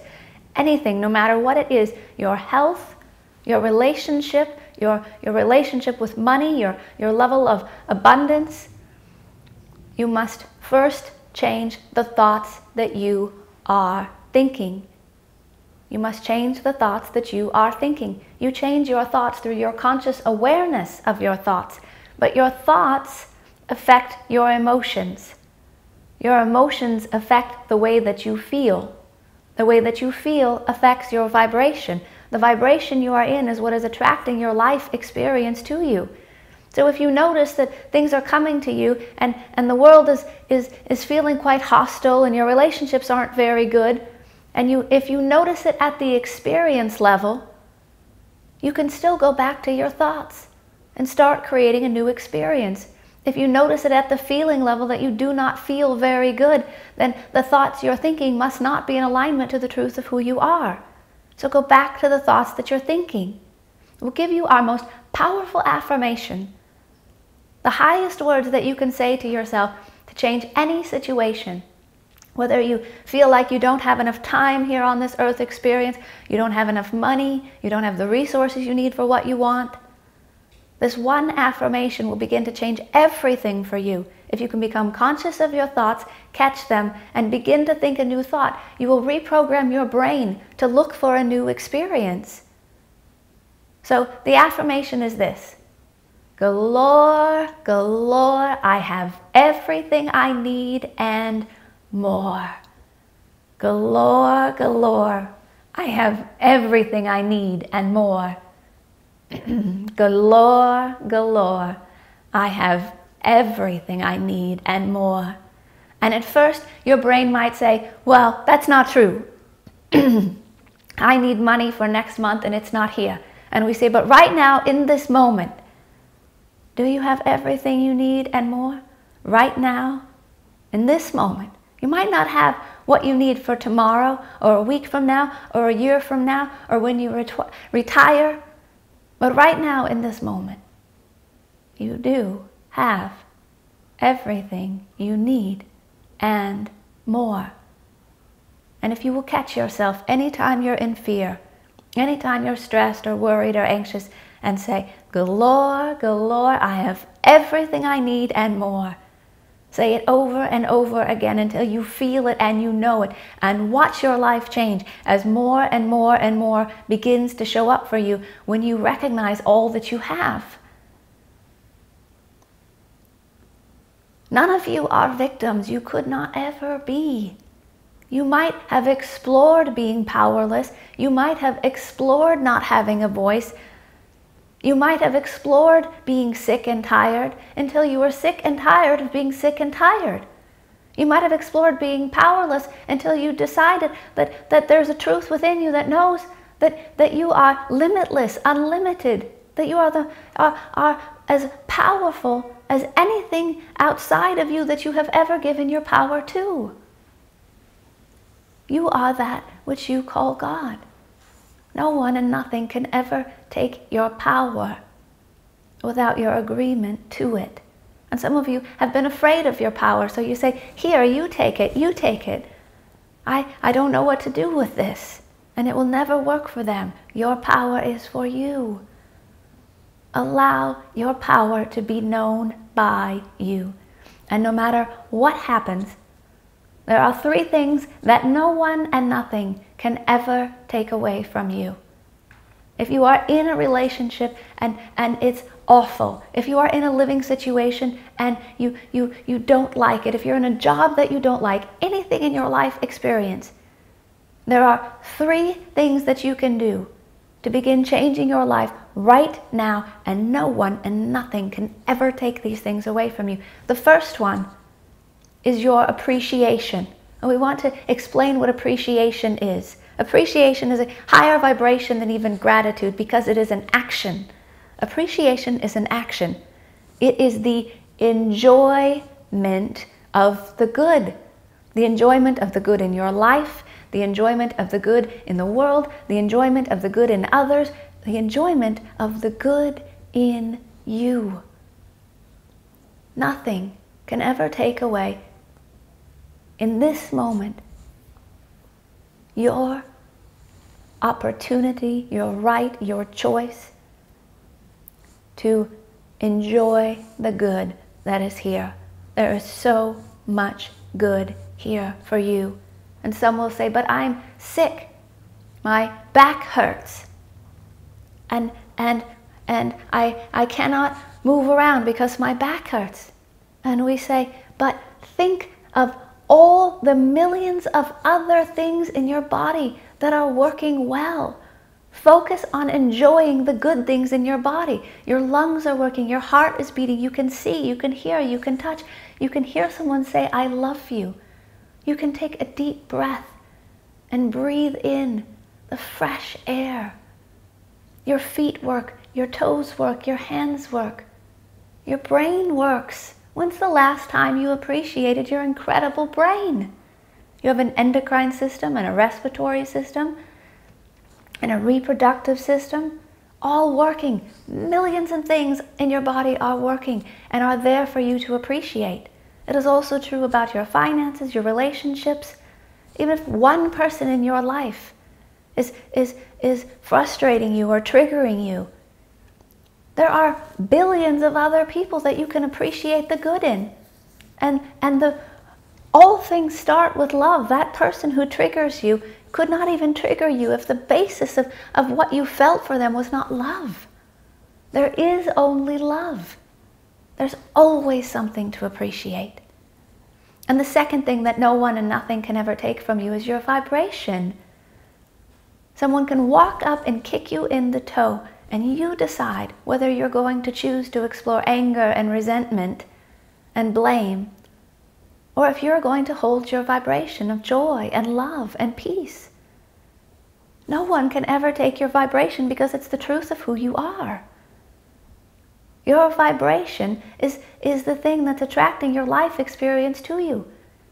So you can be sitting in the midst of chaos and you can feel for your vibration. You can feel for your vibration. You can close your eyes and take a deep breath and reach for a higher vibration. And the third thing, and the most fun of them all, the third thing that no one and nothing can ever take from you is your imagination. Your imagination is where you create new ideas, new realities, new concepts, new experiences, new things to explore. It all starts in your imagination. And you're all exploring imagination all day long, but you're usually imagining the worst. Imagining what it would be like to be in those awful experiences that you're not even in. And your imagination is what's putting you there. So if you take that imagination and you start focusing it on love and joy and good and truth and wisdom and consciousness and oneness and exploring all that is here for you, you will begin to see those things that you hold in your imagination come forth in your physical experience. When you don't feel very passionate about your life, when you don't feel very excited, it's because you're not consciously creating what you want to explore next. But you've got to let it unfold. And so we'll give you 3 steps, in addition to the 3 things that no one and nothing can ever take from you. 3 steps to living a happier life. Number 1, no matter what is ever going on in your life, whether you are sitting across from someone who is suffering, whether you are suffering, whether there's suffering going on in the world, things you don't like, your health isn't what you want it to be right now, if you will accept just the way it is right now. Just accept just the way it is right now. You will stop all of the resistance in this moment that's keeping the very thing that you want from you. If you will accept just the way it is what it is. The instant manifestation of accepting just the way it is right now is peace. If you will accept just the way it is, you will instantly experience peace. Peace in your life. And what exists within you is what is being reflected back to you in the world around you. You will accept just the way it is. The instant manifestation will be peace. And then, if you will take the step of trusting, trust that there is a divine plan for your life, trust that Source hears you, trust that your soul is out ahead of you, orchestrating things on your behalf in your highest and best good, finding the easiest, most effortless path to guide you to and to guide things to you. Trust that you matter, trust that your life matters, trust that you are here, you have a role, you have a purpose, and it's so important. And that nothing can ever keep you from that purpose. Trust, trust, trust that the dots will all connect. You're on the right path. There's a power available to you at all times that will guide you step by step by step. And when you do, you will have an instant manifestation of all the love that is here for you. The love that is beyond any sort of definition of your human love. The love that is the love of the divine, of God. When you trust in the divine plan for your life, you trust that there's some higher power that's aware of you. You begin to invite in the love that creates worlds, the love that makes the impossible possible, the love that can do all things. You begin to have an instant manifestation of that love in your life. And you begin to bring forth that love in the world. And then, if you will allow it to unfold in the most easiest, effortless, harmonious way. Allow it to unfold.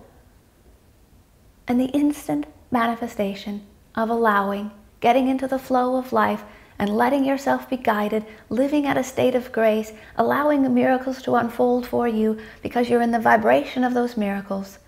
The instant manifestation of in your life will be joy. If you will allow, the instant manifestation will be joy. And you can get yourself into a state of allowing by doing the things that bring you joy. We say, what can you do right now that will bring you joy? Go do that. There is nothing more important, because if you're going to try to force an effort and try to make something happen with your logical mind from your limited viewpoint, you're always going to get a more limited answer. Your result will always be limited. If you get into the vibration of joy, before you do anything, the inspired idea will come, the inspired action, divine right time, the divine right way. It'll be so much better than you could ever figure out on your own. But you must be in the vibration of joy. These are all things that you can do in your life today to begin to change your life and live in alignment to the truth of who you are, which is so much more than you could ever put into words. It is a feeling, it is a knowing. It is a knowing within you that there is so much more possible for you, so much more to you than what you have learned. And some ask us, well, I've spent this whole life, I've learned all these limitations, I've picked up all these limiting beliefs. I've learned to force an effort. I've learned to try to figure it out on my own. I've learned to be logical. And we say, there's a better way. There's an easier way. And you say, show me the easier way. And we say, the easier way is to get into flow with life and let it to unfold easily, effortlessly, harmonious.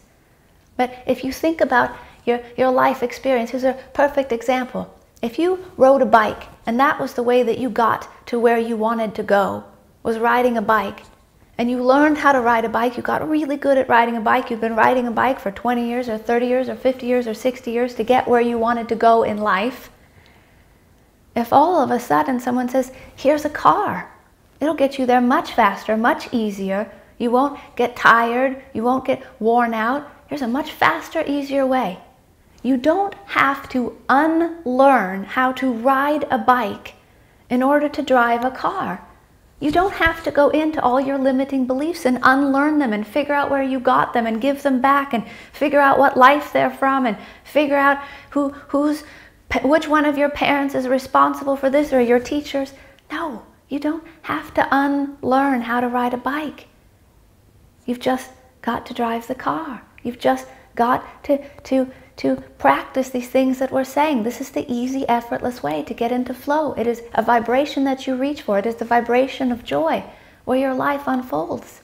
You get in the vibration of peace, of joy, of love. And all things unfold. Your life will become so much more what you intended it to be. You are everything you wish to be. You already are. But in your knowing, you consciously, intentionally become more and more and more. That is the expansion of your soul. So, our friend, do you have any questions for us? Where can I start? Well, you've answered a lot of the questions that I maybe thought I had. And you've gone diving deep into the laws there as well. Bear with me. Can we have some fun with you about this law of attraction that you are about to mention there? Sure. So here's where we would like to take you next in the understanding of the law of attraction, if you want to call it that. So many of you understand vibration. You understand that different emotions have different vibrations to them. And some of you would say to us that the heaviest, densest human emotion, can you guess what it is, our friend? What would you think is the heaviest, densest human emotion? Sadness, depression, not being joy-filled. I don't know. I don't know. Tell me. So all of those are a good guess. Some would say to us that, well, fear is the heaviest, densest human emotion. We say, well, yes, it is a heavy, dense emotion, but it still motivates you to take some action. If you were out in the woods and there was a bear, you would be motivated from that fear to run. It still motivates you to movement. And your life unfolds through motion, through movement, through energy, right? So then you say sadness or depression, right? Or hopelessness, very heavy, dense emotion. It almost renders you motionless. And in many cases it does. But it's not the heaviest, densest human emotion. The heaviest, densest human emotion is shame. Because it renders you motionless and says that it's your fault. You messed up so badly, you're so flawed, you screwed up, that you carry this deep, deep shame. You've even created spiritual shame. You start blaming yourself for having manifested the end of a relationship, or manifesting the loss of a job, or manifesting a disease, and now you have this spiritual shame where you feel shame because you have a cold. Shame is the heaviest, densest human emotion.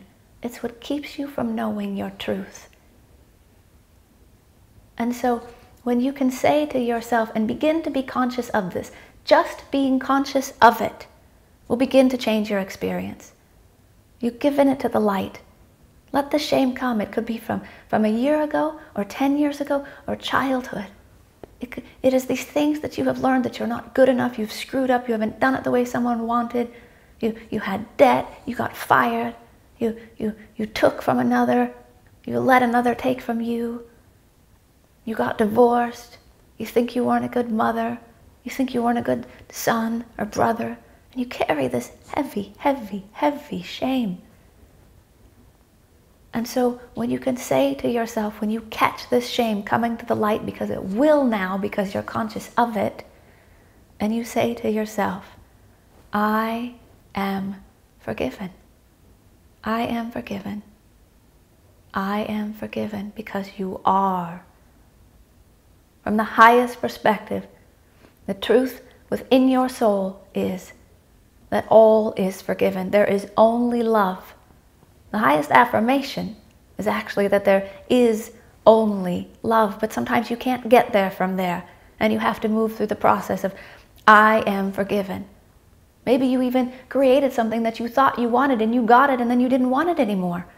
You thought you wanted a spouse and to be married, and you found the right person and you married them, and now you don't want it anymore. Now you're feeling shame for getting divorced. You have shame in your manifestations. If you can catch it and say, I am forgiven. I am forgiven. Everything is happening for me. There is data, there is information. I have explored lower vibrational frequencies. I've explored being a victim. I've explored controlling others. I've explored lack. You've explored all things. There is no judgment in any of that. Nothing is bad or good from that perspective. And if things come to light of how others have hurt you, and you have carried shame because of the choices of another, just say, all is forgiven. All is forgiven. Because when you are not forgiving another, you are not forgiving yourself. You are holding on to something that's creating the very resistance from allowing the love that you desire into your life that's always there for you. And if you can get to I am forgiven and all is forgiven, then you will work to the place of there is only love. There is only love. There is only love. There is only love. And from that place, you begin to restore the very thing that you're going to need in order to move into the next evolution of mastering this human experience that you're living in. And that is to return to your innocence. Return to your innocence. When you are manifesting from a wounded part of you, when you are choosing what you want to fill some lack within you because you have not restored your innocence, those manifestations are never going to feel the way you want them to feel. But when you return to your place of innocence, you know this place as if you were a child with the sun on your face, dancing in total freedom, total bliss, total joy, wanting to be a superhero, and all it took was you to run inside and get a cape and put it over your shoulders, and now you're a superhero. No gap between you and that which you desire. No gap between you and the manifestation of what you want, because you are coming at it from a place of absolute innocence. This is the next evolution of spiritual mastery of your human experience. The next evolution of law of attraction, if you wish to call it that, is to manifest from your place of innocence, where your manifestations are impeccable and always in alignment to your soul's desires. That's what you really are going for. Not the manifestation of more human desires, the manifestation of your soul's desires. Your soul is the most innocent part of you. And when you can restore your innocence, return to your place of innocence, you allow the divine to work through you in the highest and best good of you and of the all, of the whole, of your human family. Your life will change. You will step into the next evolution of what is here for you in this human experience. That is where you're going, from your place of innocence.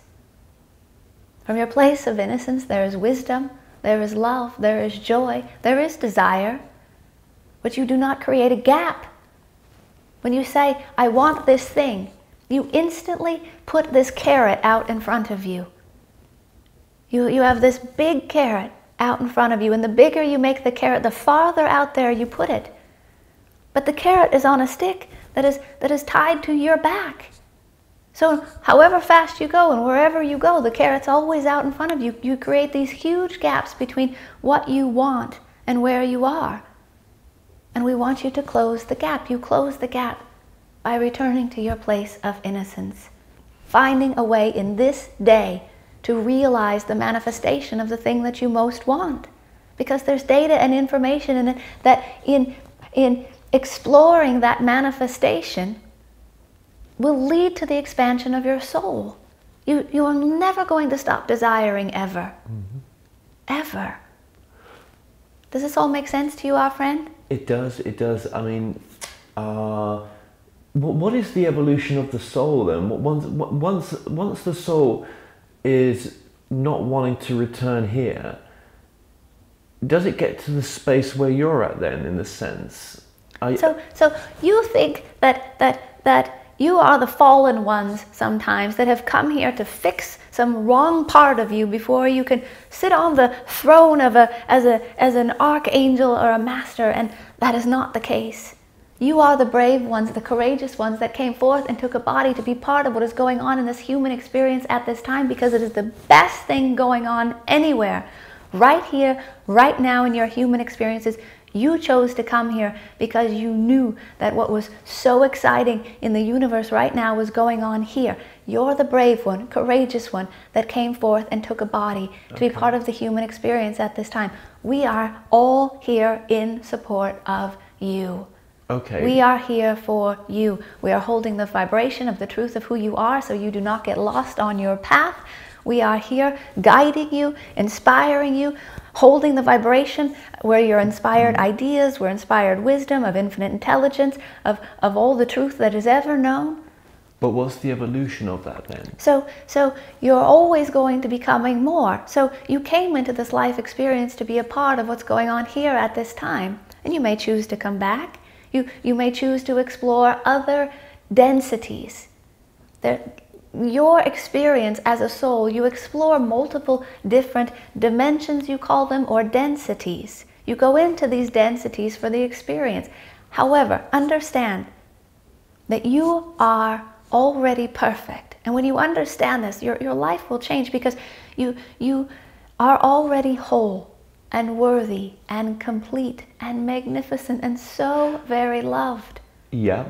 And yet, you're always expanding and always becoming more. That is the evolution of the soul. But then it feels like, to me, with that experience I had last night, when I was when I got to see some truth that I wanted to see, I guess, where it was almost like you that I speak to now through Sara had already had your evolution, or some sort of process that you'd gone through, and you were helping awaken us to come back to that space where you are at, because there's a further space to go on beyond that, beyond where you're at. There's Indeed. Everything you're saying is true and correct. Yeah. And then added to what you've just said as well, that we've not fallen, but we're on this journey. Right, and as you begin to hold more light in your body, as you begin to allow more of your soul to come through you, so that there's not this gap between the personality you and the soul, the higher vibrational you come into alignment with that power, and you allow yourself to be the greatest vessel for light and love and vibration. You expand your consciousness.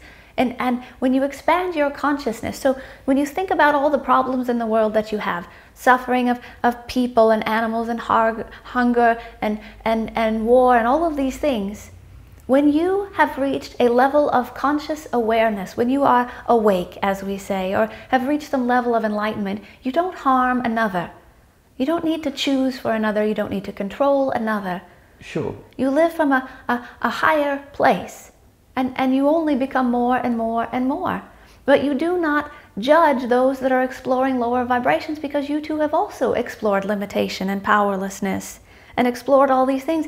And there's no hurry, there's no rush, there's no expectation or judgment ever. Have you explored it though? We have all explored and all been all things. We've all been all things. You as well? As well. We are a collective, and we have been all things. We've explored all things.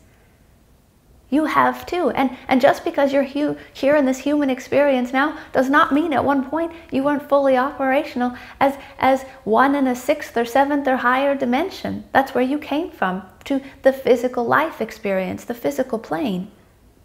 Not because you needed to right some wrong, but because that this is the place that you chose to come and project for the expansion of your soul.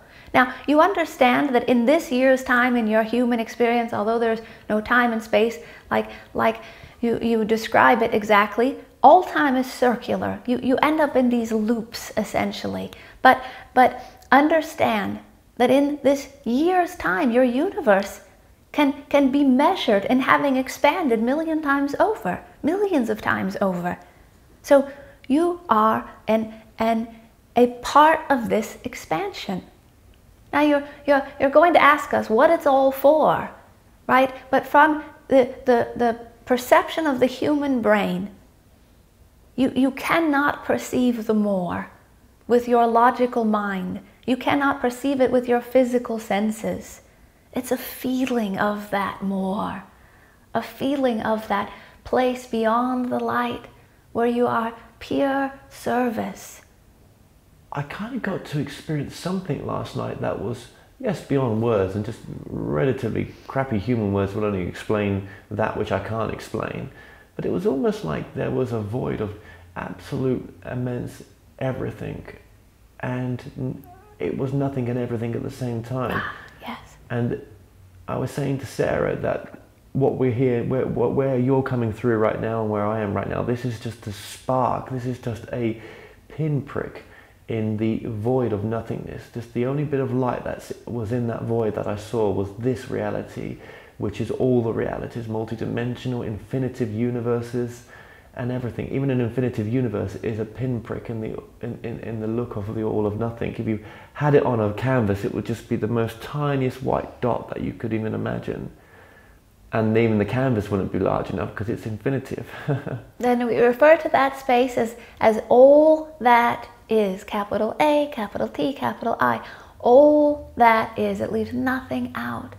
All that is. All that is. But the all that is to me seemed that it was on a vacation or something. So what do you mean by a vacation? It had given itself for it to have this experience. It had diluted itself down to the microscopic. I can't remember the word I was using today. See this spark. And you are that spark. And so much more. So some people have asked us, well, where is God? Is God out to lunch? Is God out to lunch because there's suffering going on in this world? Where is God? And we say, no, God isn't out to lunch. There's not some God outside of any of you that is bringing love to this world, that is bringing joy to this world, that is bringing peace to this world. You are the giver of love. You are the source of love. You are the receiver of love. You are the giver of love. You are the receiver of love. But you are the source of love in the world. There's nothing outside of you all here that's going to bring love to the world. There's not something outside of you in physical form that's going to bring joy to the world. There's nothing outside of you that's going to bring peace. It's you that brings it. We come forth because we promised we would, so that you would never forget the truth of who you are, so that you would not forget that that's how powerful you are. This is why you're here. This is why you're focused here. And you have gifts that only you can give, that you have chosen to bring forth to humanity, which you are doing right now in this incredible consciousness work that you're doing and bringing it into the world. This is what you came here to give and more. But be here, because this is where you chose to be. This is where you wanted to be. Oh yeah, no, be right? Here, right? But doing this work, it does take you out of being here because I want to know more. Right, but we want you to as far as you expand out, we want you to expand wide, meaning we want you to ground this so deeply into this human experience so that you can live this and apply this in your lives. When you get, it's the same as if we say be in the present moment and you want to be living in the future. If you get too far out, you're trying to figure out how to make it happen and when it's going to happen. And so you get a little stressed and a little anxious and a little overwhelmed because you're trying to figure out how you're going to make it all happen in the future. I felt that what I got through yesterday, when I felt that this all greatness, this infinitive, vast, unmeasurable, unnameable allness that gave itself to create this spark, did it so that one day, hopefully, it'll reignite itself to know then maybe what it was more of than what it was before it gave itself to this. And that is the perfect definition of you and what you are experiencing. It's the perfect definition of consciousness, awakening, enlightenment, realization, self-realization, self-actualization, ascension. You just gave the perfect definition of you. But then it gave me the answer as well, that you that come through now, which is me as well and everyone else that's watching this, but you as a separateness that shows itself as separate right now, you're the one, or you're the part of us that's had fully, that's kind of awoken more, and that's now trying to allow this game to play out, because this game's going to play out for a very long time, maybe, if that's the illusion it shows itself. And it's almost like it wants to do this so that you're kind of wanting to wake us up, yet you're kind of wanting us to play it out. Well, because understand, in higher vibrations, as you emerge into higher vibrations and you ground higher vibrations in this human experience that you're having, as you do that, you begin to understand that communication is not communication like you know it to be right now. Your communication, because you're so tuned into the truth of who you are and your vibration and the feeling sense of you, that words are not needed. All communication is transparent. So you're learning to operate at vibrations where communication is evolving, and where it's evolving into is this place of transparent communication where no words are needed. All things are communicated, as if you would say telepathically. But does this truth take me out of present moment? So if everything is here for you right here, right now, in this moment, even if you can't see it. So what happens is, when you come into this physical experience, you understand that there's a density that you step into. When you focus through a human body, this you know as you, this magnificent personality that is you step into density, and you start focusing and perceiving through your brain, which operates through the physical senses. And so when a soul comes into the human experience, it's far more traumatic experience than when they go out. So you celebrate these births, a joyous experience, right? But that's a little more difficult for the soul to come in and squeeze this big thing. It would be like taking a 10-foot tall person and trying to squeeze them into a shoebox. But you get in here, and you want to be here, and you're so excited to come forth, and you have this experience, and in the moment that you re-emerge back into physical, the soul experienced the most blissful transformation back into the oneness, back into the love, back into their wholeness, the joy, the bliss that is there for them, and yet you grieve them as if they're gone. And the heaviness of this is what holds them apart from you, because you cannot perceive them, because they've left the density of the body to emerge into a higher vibration. So you understand this, and then begin to understand that not only is that one person you're thinking of that re-emerged back in physical, not only are they here focused on you, but millions and millions and millions more. The higher self of everyone that's in a physical body could also be here focused on you, but you're not aware of it and tuned into it. So it's not about living in the future, it's about living fully present to all that's here for you in the now moment, which is infinite wisdom, guidance, intelligence, support, love, resource, awareness, answers, perspective. It is those of us that are in non-physical, and your soul, that always has the highest perspective, because we are beyond the limitation of the density of the human body. We're not saying get out of the now moment in any way. We're saying if you're fully present in this now moment with this level of awareness through your feeling, being open through your vibration to all the communication that's here for you, you'll be living more present in this moment than ever before. Does that make sense to you? Oh yeah, I mean, and having this human experience is just so important, not to want to sort of, I've got the answer now, so can I go?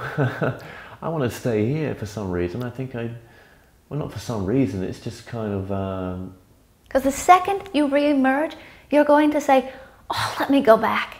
I forgot how easy it was. Let me go back. I got it. Let me go back. And the moment you take that breath, you're going to say, oh yeah. And then you're going to say, oh yeah, let me go back. I remember now how easy it was. I forgot. And so many of you go through this progression as you begin to awaken. And we talk about this, that many of you in the last 10 years have gone through this awakening experience. And many more are going to go through it in the next years to come.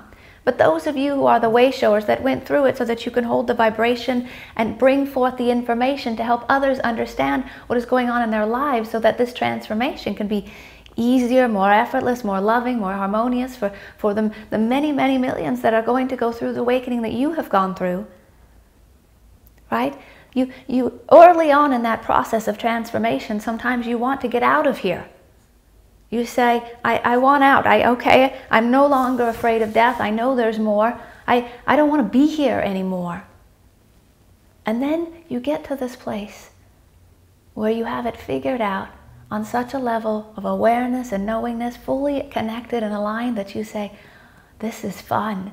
This is really fun. Not only is this fun, I might just choose to come back and have more incarnations because it's so fun. Because once you are at this level of awareness, you have advanced your own consciousness. You have contributed to the evolution of consciousness. Are you getting something from this conversation as well? We enjoy this interaction with you so very much, and your questions are what is expanding the more and the more and the more. Oh, my last name. Right? So we could come forth here, and we could sit here with you. We could bring our vibration in, and in about 5 minutes, your brain would be so perplexed by it all. So we come forth, and we bring forth our words merely to entertain this magnificent brain of yours, which is expanding thought. It's a wonderful thing. Well, what it gave me as well when I got this vision last night through regression. Oh, actually, it's regression. That's going to the same place as channeling, isn't it? It's the same place as where you're at, isn't it? Regression techniques. It's indeed. So it's just a vibration beyond your limitation, yes, where you can perceive beyond your human senses. Does that make sense? So hypnosis, meditation, astrology, regression, neurology, all of these things, perceiving beyond the limitation of the physical experience. Okay. Not because we want you to live beyond the physical experience or push against the physical experience, but so it can be all that you intended it to be. So here's the highest perspective we want you to understand in this particular instance. You're here in the physical experience on Earth, Gaia, the planet that you know as Gaia Earth, right? And you have this humanity that's here. But you understand that this Earth is integral in the universe, right? If you took Earth out of it, you change, collapse, affect the whole universe, right? All the multiverses, yes. Right, but what is the Earth anyway, right? If you think about it, what is it? A spaceship in space. Yes. You are just on a spaceship traveling through space. So imagine if that spaceship is got more firepower, more turbo power, right? Can go faster, farther, intentionally, consciously. Where does it go? What comes next, right? This is why we speak of things like the new Earth, heaven on Earth, right? That your planet has shifted into a higher vibration, and your humanity is going through the transformation of also shifting into that higher vibration. So we talk about the fact that there are different densities, different planes of different densities and dimensions and vibrations, right? But imagine you're lifting this whole planet into a higher vibration, a higher density. There's intention. You're going somewhere. But don't get too distracted in all of that you don't find joy in this experience here. Are you experiencing great joy in your life? When you ask yourself that, if the answer is anything less than, yes, this is the most magnificent life experience, And sometimes you might be getting too much in your head trying to figure it all out, instead of just allowing it to be and unfold through you, the divine right time, the divine right way. Well, I guess maybe it's just my Curiosity, you know. Yeah, I wanted to share that with other people. I mean, is it my major joy? I think I'd rather be having sex, to be honest with you. Well, go do that. We tell you, do the things that bring you joy, right? But to make money out of that would seem a bit wrong. But that's because in your human experiences, you have decided as a collective that is wrong. You've decided that is wrong. But there's not one of you who does not in some way exchange a resource gift that you have for money. A passion that you have. We say, figure out what you're passionate about, go do that. Right? Your careers, your work, it should be the things that bring you joy. It is your mass consciousness, your human experience that has decided that it's not okay for someone to exchange their body for another resource. The resource that is the body for the resource that is money. That is not our judgment ever. And from the highest perspective, you don't need money. I think if we're going to talk, let's just carry this conversation on, why not? I think if you're going to refer to the adult industry in some ways to doing that, I think you'll find that most women in that industry have very child abuse pasts. Indeed, and that is what we would say is most of the time in the sex industry, like you're talking about. It is being exchanged from a place of brokenness, unhealed parts. So that unhealing is what is being exchanged. And it just perpetuates the unconsciousness to taking from another, right? So we are not advocating that in any way. And when people are exploring being used or being a victim, and using others, and from a state of consciousness, you do not live that way. You do not choose that way. So allow another. That we say the greatest love is to allow another the consequences of their choices.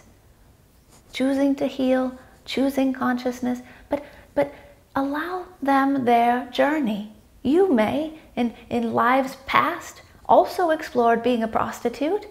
You could have explored the being victimized and feeling small and worthless, and feeling like there was no source that was aware of you, feeling like there was no infinite supply that would care for you and provide for your needs. And you might have believed that you were in such bondage that the only way that you could survive was to exchange your body for sex. So there is no judgment ever from the soul level, because you have all been all things. And you're not here to fix a broken world. You cause your own suffering when you try to choose for another. So what should you do? Right? Shine the light on harmonious, loving, sexual relationships that are coming from a place of fullness. We say that the ideal relationship is not a relationship that makes you fall more in love with the other person. It is the relationship that allows you to realize a greater level, a deeper level of your own self-love. When you're falling in love with someone, you are seeing the very, very best of them, which is the truth of them. That's why it feels so good before you start picking them apart with the way they should be or you want them to be. Or poking at who has more pain and more baggage and more trauma, right? But the same is true that when you're falling in love with someone, they are projecting back to you deeper levels of your own self-love that you had not explored until this person came into your life. But it's the one subject, isn't it, that it is the one thing that we don't speak. I was saying this to Lee as well, someone that Sarah knows. It's the one subject that this community does not want to explore a lot, and it's the one thing that's the most creative force in the universe. It is, and so we talk about this, and some of your books, you even have a great book here that is called Think and Grow Rich, and one of the things in the book is on sexual transmutation, when you can learn to fully receive that sexual desire energy through you, and you can guide it in a way that it ignites you and inspires you and creates tremendous momentum towards the things that you desire. It's a very powerful, powerful, powerful force. The reason it's a touchy subject is that it can also be incredibly distracting. You can also lose yourself in another, right? And that's why we say to transmute it, to move it, to allow it to flow through you. So you get into these relationships. So people come to us all the time and they say, I want to manifest the love of my life, my soulmate, my dream lover. And when they first come together, it's very beautiful and harmonious because they are reflecting back to each other their wholeness and worthiness. They're exploring deeper levels of their own love of self that they could not even have experienced without the mirror of this other person, which is magnificent. And so they're holding this love, and it's just flowing and flowing and flowing, and they're holding it. But then over a period of time, your human mind comes in, your mass conscious ideas come in, and you say, well, you must marry this person, you must live together, you must do these things. And you start grasping onto that love. You start trying to fit it in a box and limit it.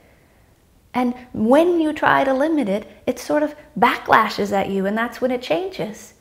Because you're trying to humanize something like power, love, flow, energy, force, right? I think we do that for sometimes just to show commitment with each other. And that's a wonderful thing, but your commitments should be very different than the commitments you make.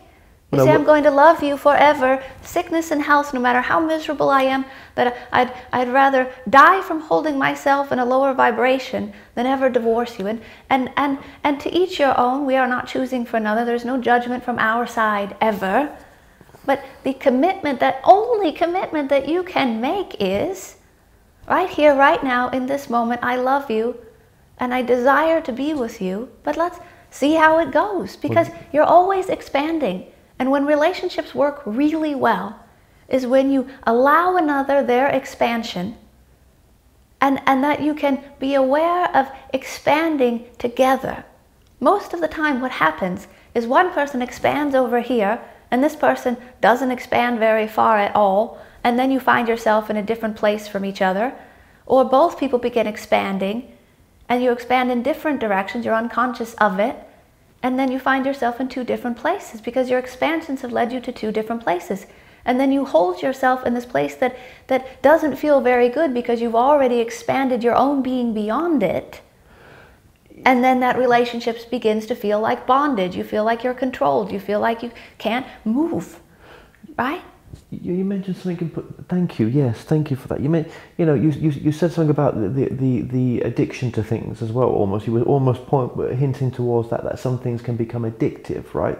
But then this work could be, people could get addicted to this type of teaching. People could get addicted to watching certain type of movies. People get addicted. I mean, if you're doing something in your passion, how can you care about if people are going to get addicted to this or not? We like to talk about things from a spectrum, right? A spectrum of things. So if you look at different things, there's a spectrum of these things, right?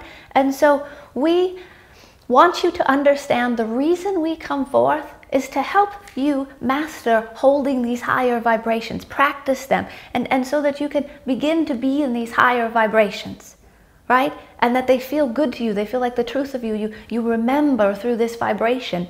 And so right now, while we're talking to you, we're entertaining your brain, but you're holding a higher vibration. And as you do that, every cell in your body begins to change.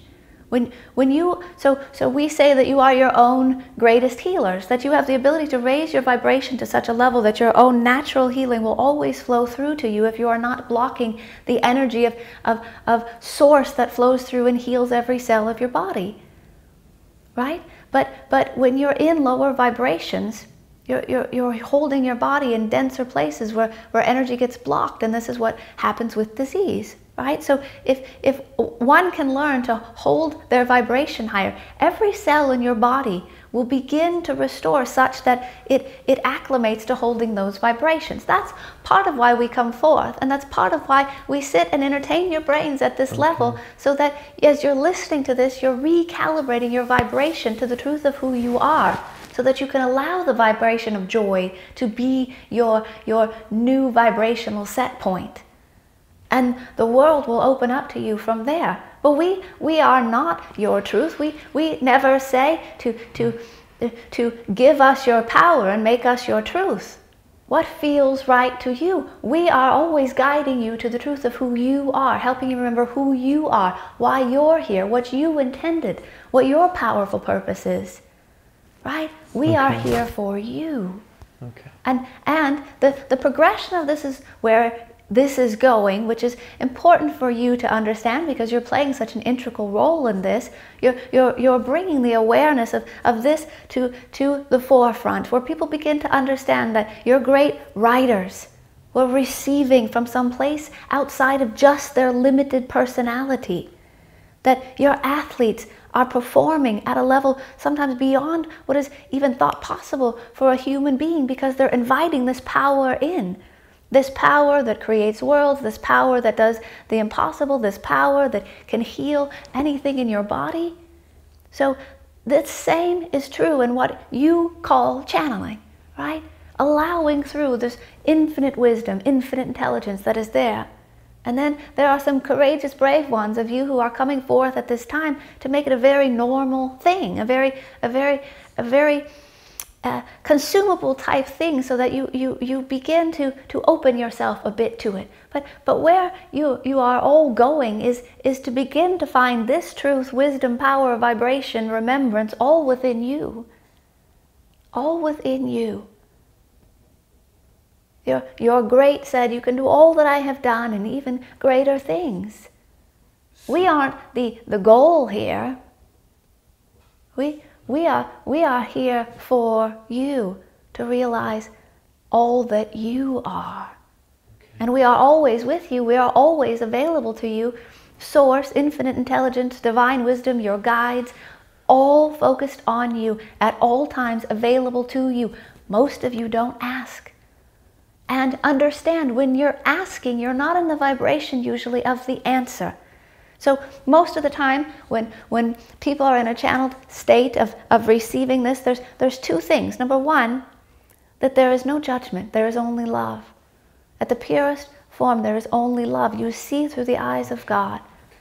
And the second is that there isn't any questions. When Sara's receiving us, she does not have any questions, because she's in the knowingness where all your answers are. And there's no need to seek out every answer, because you know the exact answer that you need will be there when you need it, right? It's this trust in something greater than yourself that you can just experience the instant manifestation of love. Well, I have run out of Earth time. It's now 1:30. I've got to get on an Earth road to see Bashar next, and I so very much love what you've had to say. It's a lot to think about. It gives me a headache even right now. But just thank you, in a headache in a good way, don't worry. Just thank you so much. We have never had one leave us with a headache. Usually they're feeling very, very good, but we assure you this is all in your highest and best good, and will lead to the miraculous unfolding of a new state of awareness and consciousness by which you will explore more and more and more. And so we have enjoyed this interaction with you so very much. We love you. We love you. We love you. And with that, we are complete.